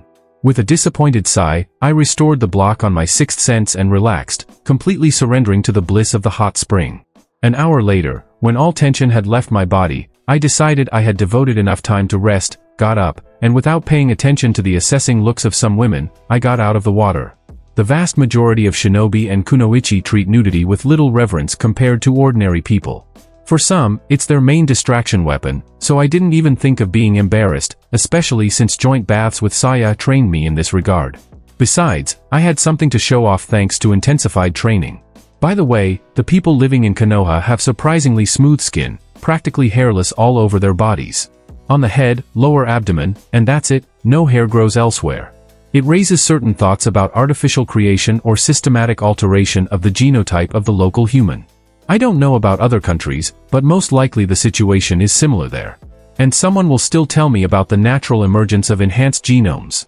Nonsense. They were definitely engineered, and with the collapse of the previous civilization, they proliferated greatly. Reflecting on such an interesting topic, I retrieved my already cleaned clothes and put them on, heading out onto the street. And now it's time to go home, especially since lunchtime is approaching. The responsible clone probably already has something prepared. However, my plans didn't take into account one circumstance, the groaning figure of Jiraiya lying on the ground. For a brief moment, I even felt a twinge of guilt for his condition. And as a man to a man, I sympathized, even if he hadn't found himself in such a situation. After all, we're all lustful perverts inside, but only some know how to fully control their urges. This particular specimen, on the other hand, releases them at any convenient opportunity. Sighing, I sat down next to the frog hermit and began treating his bruises and contusions. It didn't seem like he would be able to make it to the hospital on his own. But the resilience of high-level shinobi was once again confirmed, despite even chakra-reinforced kicks, as evidenced by the marks. Jiraiya got off very lightly. Not a single fracture or cracked bone. That's the power of a strong and developed chakra system. Of course, I had noticed it in myself, but an ordinary shinobi lacks the genes and endurance of an Uzumaki. Now, feeling better? I asked the groaning pervert, finishing up erasing the traces of female anger. Yes, thank you, Jiraiya said with a grunt as he stood up, casting a malicious glance in my direction, although it's your fault I ended up in such a situation. As if I was the one making a scene for the whole street, I shrugged, even a deaf person would have heard. In any case, my name is Jay, I know, I interrupted him, Jiraiya, the frog hermit, student of Hiruzen Sarutobi, and no less of a pervert than the teacher. I'm a bigger pervert, he proudly declared, but quickly deflated when the full meaning of my words sank in. Hey, so you know me. Exactly, I smirked in response, and I pretended not to just for fun. No respect for elders at all, the hermit pouted for a moment but then broke into a lecherous grin. But the great Jiraiya isn't one to hold a grudge and forgives you. My mission is to bring the light of knowledge to the younger generation, and I'll initiate you into all the secrets of the female body, oh my young friend. Are you setting yourself up for another lecture? I skeptically glanced at the fence. Yes, we should probably move to another place, the Sannin nodded, and in the next moment, he was beside me, putting his hand on my shoulder. Shunshin. Whoosh. A fleeting sensation, and we were standing on one of the hills near the river flowing through Konoha. That was fast. I felt the effects of this jutsu for the first time. And how? All jonin are obligated to know and perform shunshin over long distances without any problems. I, the great Jiraiya, am much stronger than even high-ranking ordinary shinobi. Yeah, I know, I waved my hand as if swatting away a fly. What did you want? The Sannin squinted cunningly. Seeing you next to the princess for the first time, I realized I was seeing a kindred spirit. A wide lecherous smile spread across his face in an instant, except you're hiding it, unlike me. The fisherman sees the fisherman from afar. I grinned. Caught me, I admit. But if you hadn't barged into the room later, you wouldn't have ruined my first chance to feel Tsunade's chest, so the incidents at the hot spring can be considered payback. Of course, that's not the whole truth, but it's better to end up on friendly terms with the pervert, especially since he hasn't gone through 2 world shinobi wars and is much more inclined to fool around in his free time. Tisk, and I still haven't felt those divine breasts. The hermit's spirits fell a bit, but he perked up immediately. But I've seen them in their pristine form, unlike you, kid. Maybe you have a photograph? I looked at him with interest. I'm the great Jiraiya, I have everything, including such a photo, the frog hermit proudly declared, his eyes gleaming. For a moment, I thought he had a halo above his head, but I chalked it up to a vivid imagination. I have to admit, just the thought of experiencing Senju in all her natural glory was very exciting. Show me someone who would refuse such an opportunity to peek. Are you sure there are? If she even knew about the possibility of having such pictures, you'd be dead a long time ago, I hummed a little skeptically. You're talking to a master of stealth. Even a teacher can't always detect me if I'm really determined to remain undetected. And you don't want to get caught by the princess. Jiraiya suppressed a sudden shiver that ran through his body. I've had enough of that with one big beating. I've heard that. They say you were in the hospital for 3 months after that. I nodded at him. I was just starting to learn to be an Irionin, and I heard Tsunade's massacre. In addition to killing her partner, she destroyed a couple of houses and a piece of road. The only thing that made me happy about the incident was the beautiful nurses, the Sannin grinned. After that, I only got a couple of pictures, but what pictures? With a magician's gesture, the pervert pulled out a couple of pictures from somewhere and handed them to me. One look at them was enough to make me salivate profusely and steal hardness of a certain part of my body. The first picture showed a naked Senju standing under the shower, slightly sideways to the lens, with her hands on her head, tucking her hair back, giving me a perfect view of all her assets. The second was a rear view from the right as the blonde bent over to pick up the fallen soap. For a moment my brain shut down, overheating. If this were a manga, I wouldn't have gotten away with losing a measly liter of nosebleed. I handed the pictures to a grinning Jiraiya and swore in my heart that I'd stop at nothing to get Tsunade into my bed. Hell, Dan was a jerk to die and leave a pretty girl like that alone. But suddenly I remembered the redhead I knew, and comparing her to the blonde, I couldn't decide who was prettier. On the one hand, Linley is more homely and cozy with a gorgeous body and pretty face, but Tsunade has the full set of unavailable beauty and wins on points due to the title of princess, having such a desirable body. The picture is spoiled by her somewhat cold attitude towards those around her and an aura of arrogance that literally says, I am superior to you. If you had to choose between Linley Senju and Tsunade Senju, who would you choose? I asked Jiraiya. The Sannin scratched the back of his head. They're both great women, but I'd rather have the princess, although I wouldn't mind the other one either. Giggling like a schoolgirl, he plunged into fantasy.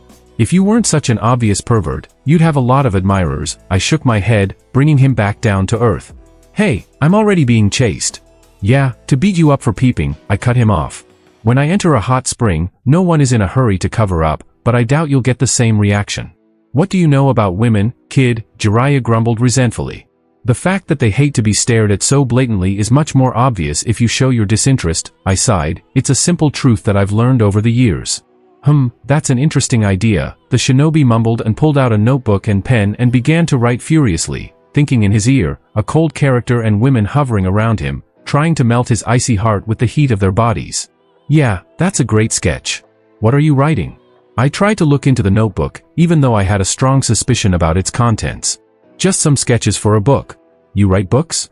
Strange, I'd thought he'd only written his first book by the end of the Third War, let alone the Ika Ika series. Actually, I've already written a draft. You can look at it, but don't bother me, the Sannin said, shoving a thick, tattered notebook into my hands.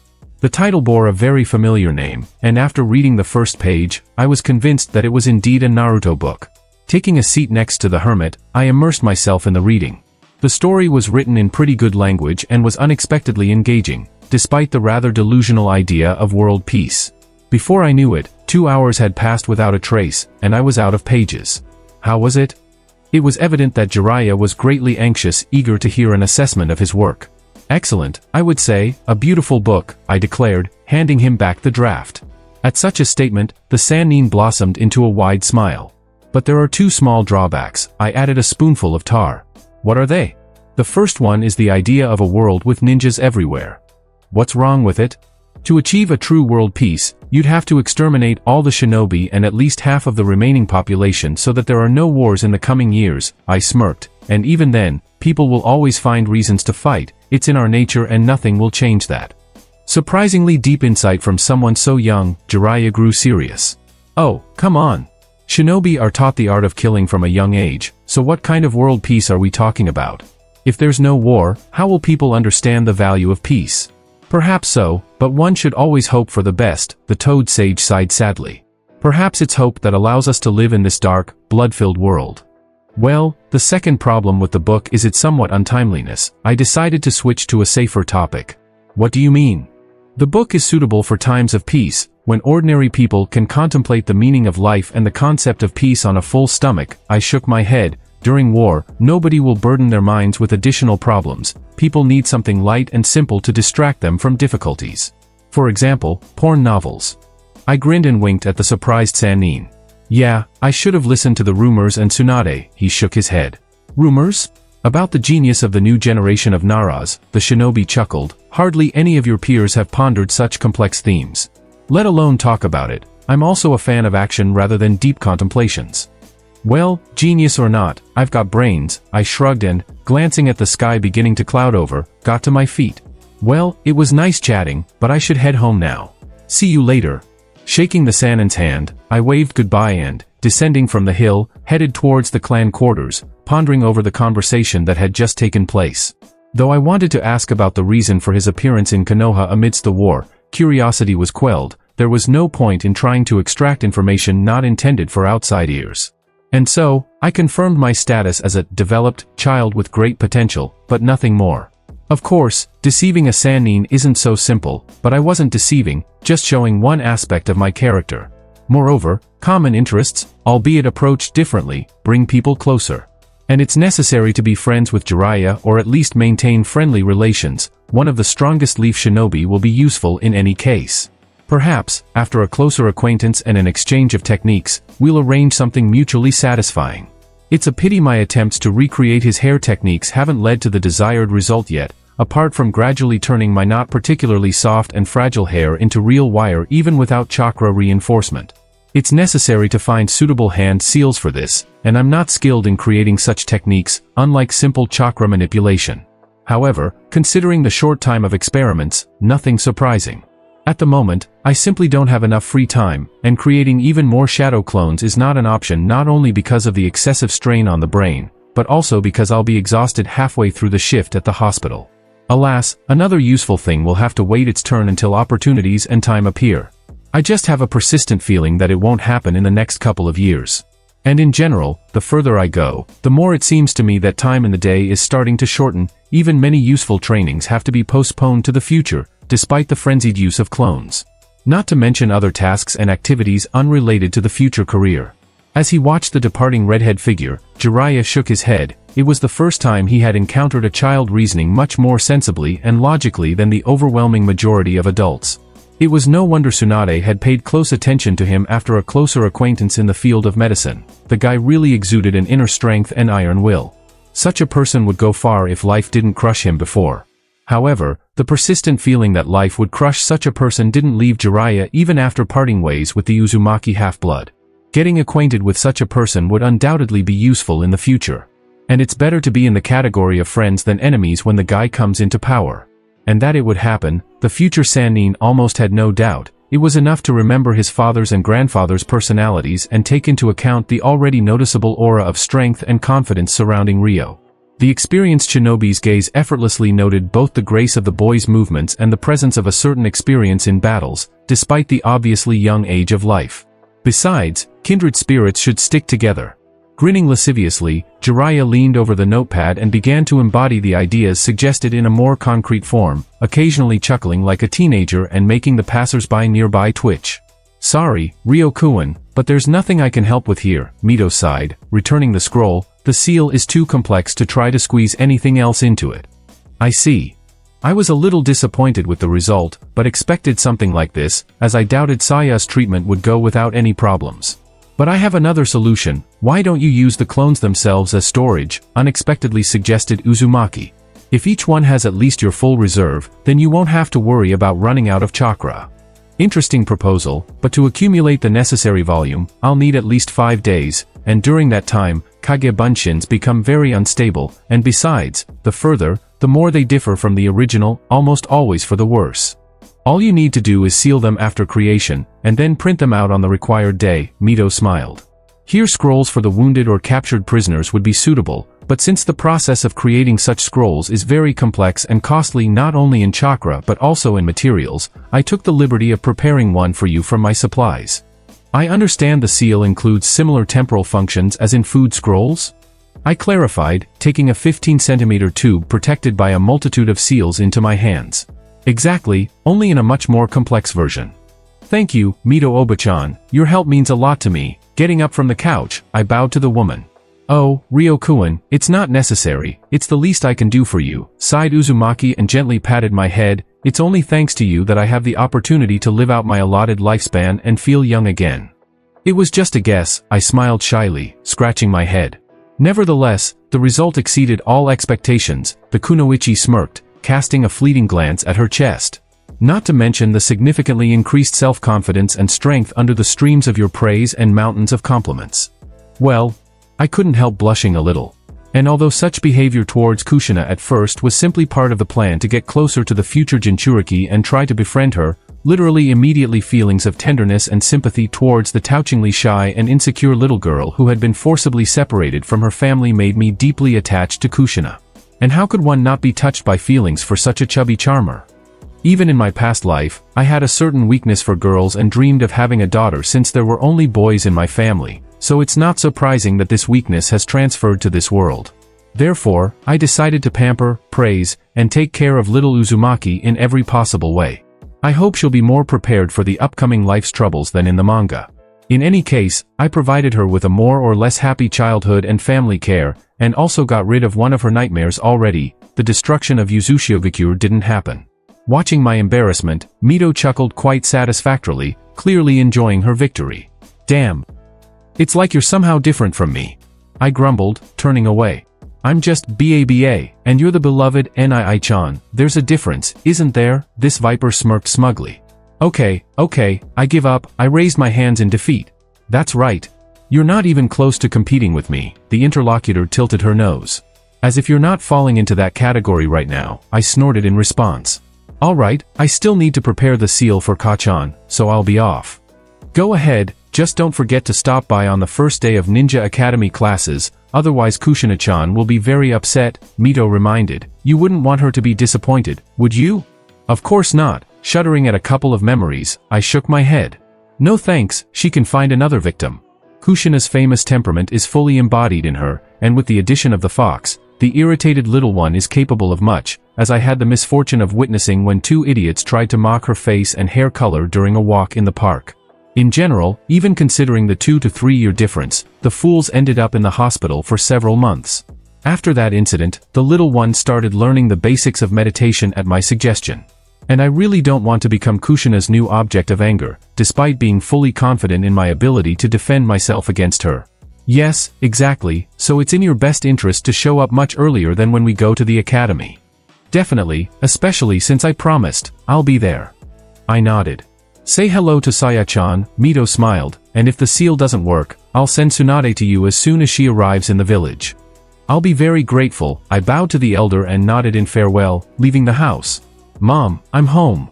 I announced my arrival, kicking off my sandals and walking from the corridor to the living room. How did it go?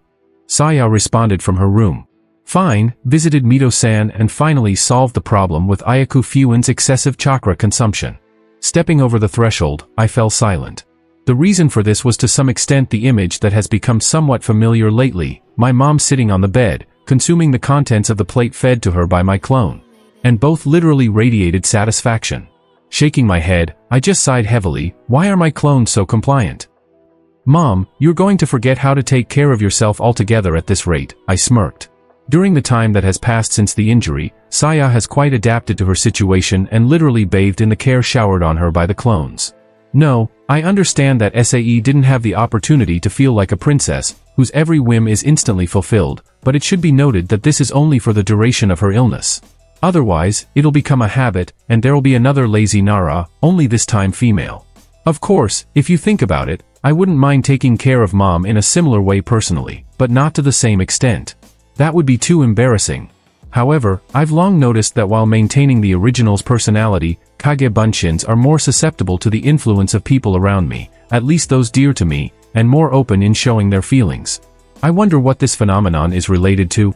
Shaking my head, I pushed aside idle thoughts and returned to the pressing issue, ignoring the surprised and mocking glances of the audience. What I wanted to say, oh yeah, today marks the beginning of preparations for the creation of Chikatsu Sezei no Jutsu. Fortunately, I've already cleaned and cleared out the suitable space in the basement floor, I continued, deciding not to pay attention to the talkative doppelganger. So, in 2 weeks, when the necessary amount of chakra is accumulated, we can deal with your spine. Sooner the better, because despite your amazing massages, it's becoming increasingly difficult to stay in a sitting or lying position all the time, Saya complained, overcoming her embarrassment, and from immobility, fat deposits have started to appear on my sides and hips. Well, when it comes to it, a woman is always concerned about her appearance or figure. With a sigh, I shook my head. You're imagining things, and even if there is something, a couple of weeks of light exercises will suffice, I shrugged. Besides, I can always trim down anything if necessary. Chakra massage can be used in different ways, not just to maintain the tone of bedridden patients. I didn't know. Mom trailed off. It's the perk of being a medic, I smirked. Even most shinobi don't know the full extent of medical chakra's capabilities and an experienced medic.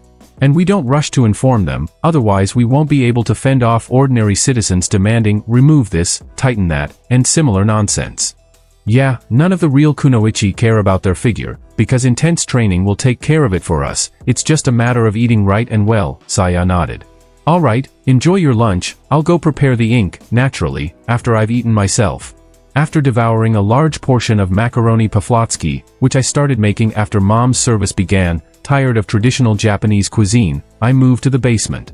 More precisely, it was not so much a basement as an underground floor, consisting of several rooms of various sizes.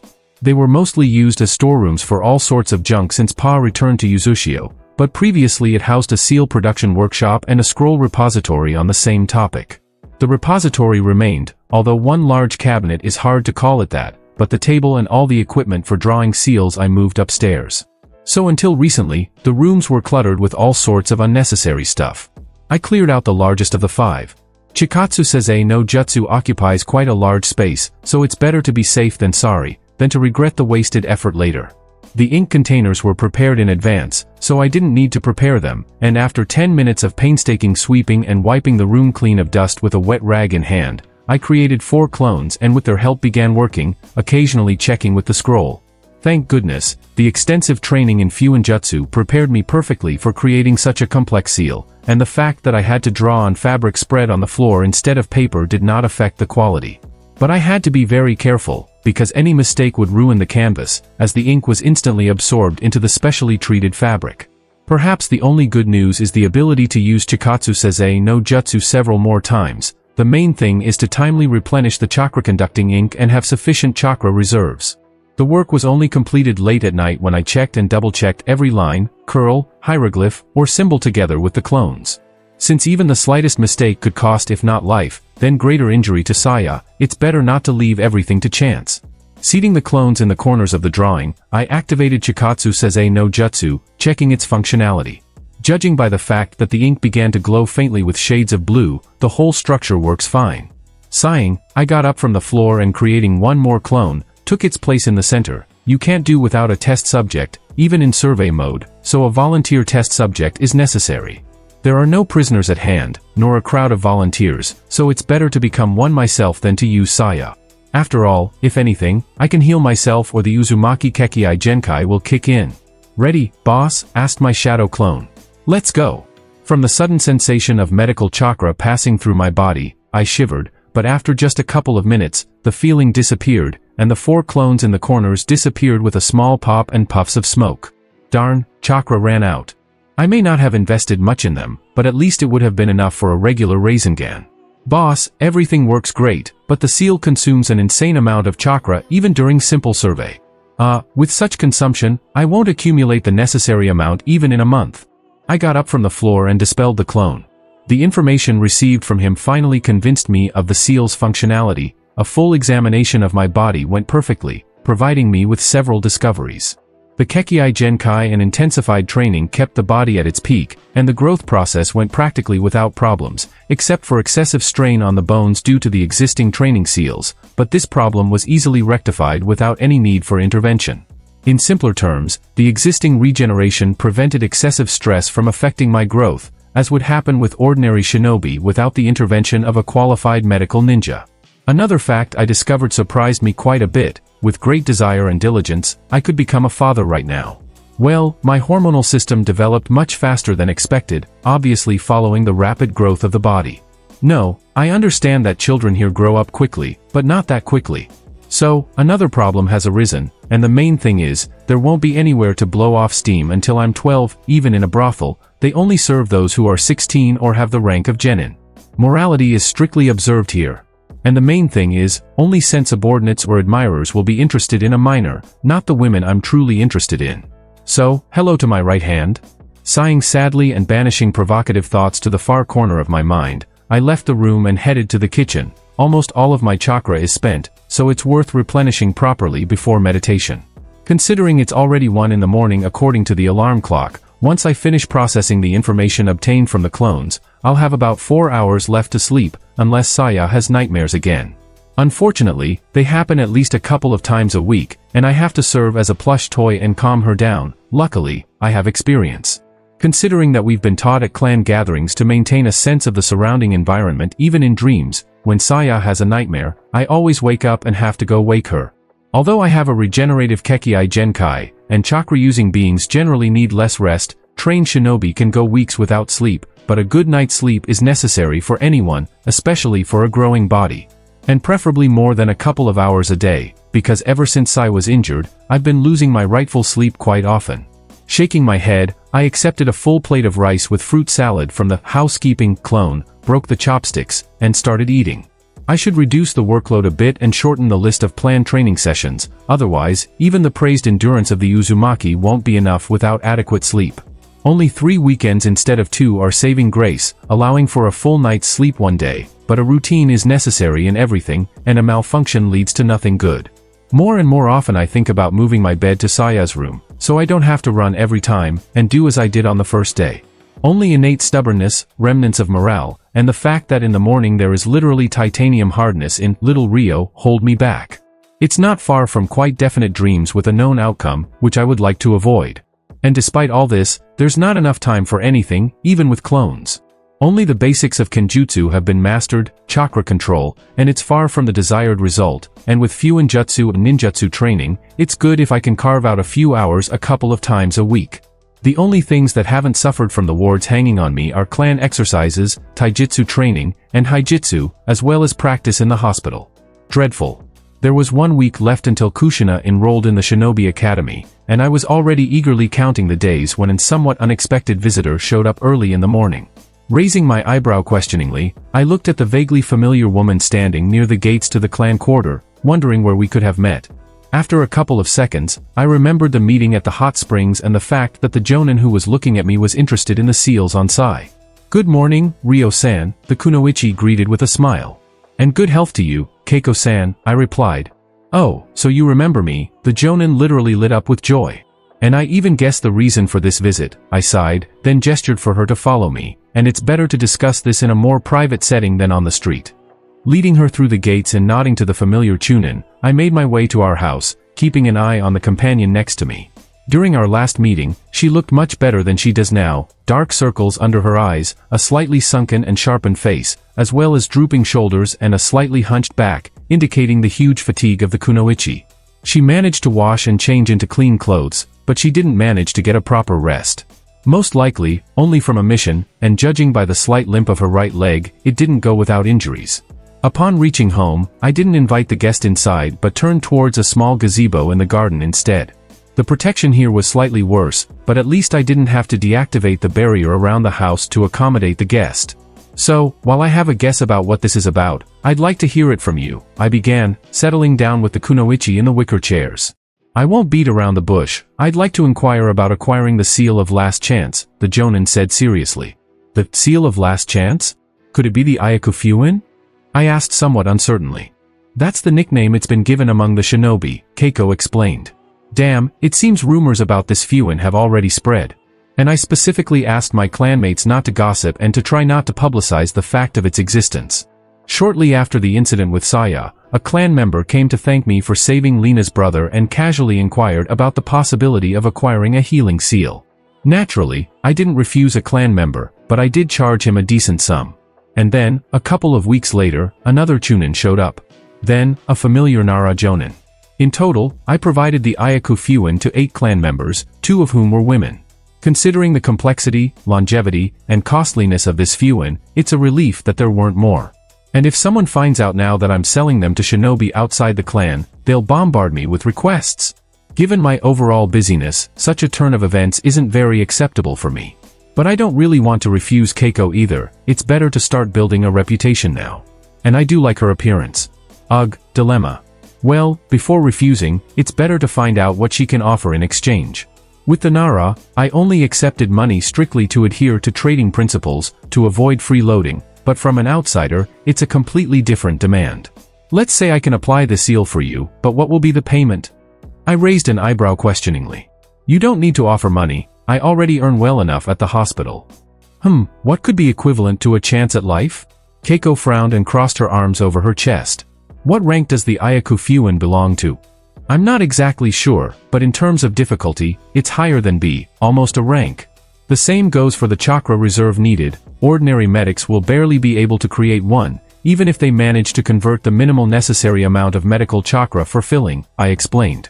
Considering that the average 3rd-degree medic usually has a slightly larger chakra reserve than a newly promoted chunin, almost never reaching the level of veteran jonin, toughened in battles, only I in the village can apply such seals, the others won't even try to master it.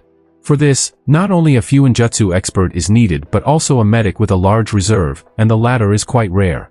Not counting Tsunade, of course. Wow! Keiko was slightly surprised, but after a few seconds of thought, she unexpectedly grimaced. Considering you're a Nara, I don't think high-level ninjutsu would interest you, especially fire. Your clan leans more towards earth, if it doesn't rely solely on your shadows. Even if it did interest me, as you know, my dad has a predisposition to Katan, not me, I shrugged. How about Futon or Raiton? In Konoha, these are quite rare elements, and having at least one fairly strong jutsu of these elements would be good, I pondered, rubbing my chin thoughtfully. Unfortunately, my second predisposition is towards Doton, and I only know a couple of weak techniques from it. The kunoichi shook her head. It seems I have nothing to offer you, and for another method of payment, you're still too young. A quick glance down at her impressive chest showed what she meant. Chance? Clearing my throat embarrassedly, I averted my gaze. Well, in this regard, everything already works for me, nothing against it, I said bluntly, but are you sure you want to pay for the seal like that? From what I've heard, it's considered humiliating for a kunoichi to trade her body, to put it bluntly, especially when the mission doesn't require it. You haven't experienced much yet, Ryo-kun, she shook her head sadly. When the next day could be your last, you'd give up a lot more than a little pleasure for a benefactor and trampled female pride for a slim chance at life. Pride in general is harmful in our work. Many have laid down their heads simply because they were too proud to dig in the shit. Clansmen have it easier, but people like me have to rely on themselves, and any little thing can help, let alone a seal like this. I nodded understandingly. In the hospital I had a chance to talk to veterans who had a similar point of view.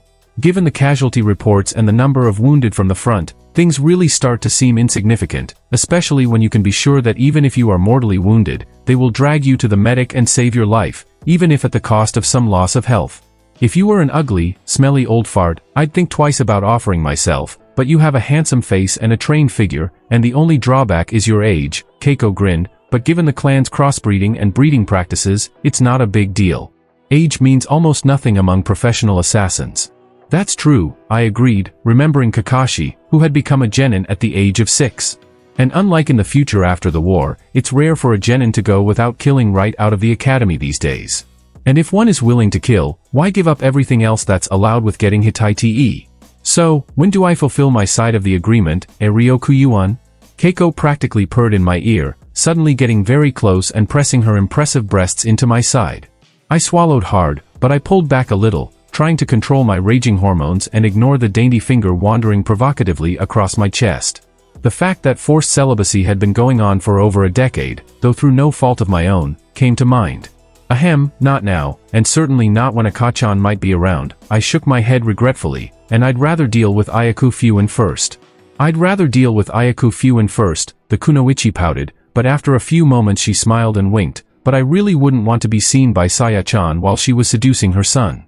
As I pictured the scene before my mind, I couldn't choose between shuddering in fear or unhealthy anticipation. In the end, the former one out it wasn't clear who was going to get more from Saya, but I'd have nowhere to run. Shaking my head to get rid of the provocative scene, I returned to the conversation.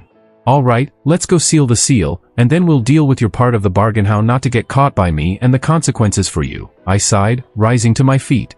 After informing Ma that I had another client, though I didn't specify her identity, I prepared the ink and began to draw Ayaka Fuin, positioning her a little lower than usual.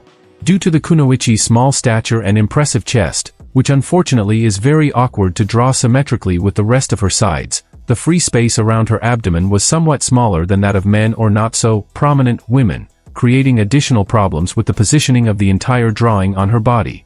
One should also not forget the additional circles of characters and symbols, serving to disguise the structure of the true appearance and operation of the seal used by all Fuinjutsu users. As a result, the task in front of me was not so easy. But through 2 hours of painstaking work and steadfastly ignoring the appetizing delights, I managed it. Fuin. Obeying my will and chakra, the drawn seal began to rapidly slide down the silky skin into a small circle of symbols with the kanji treatment in the center. It took me about 20 minutes to fill it with the transformed chakra, and I sighed in relief as I sat down on the floor next to Keiko, who was lying on my bed. And that concludes this episode. If you enjoyed it, I'd seriously love it if you guys could leave a like on the video, as it genuinely helps out so much, and it keeps me going, plus it takes only 1 second. That said, have a wonderful day. See you in the next one.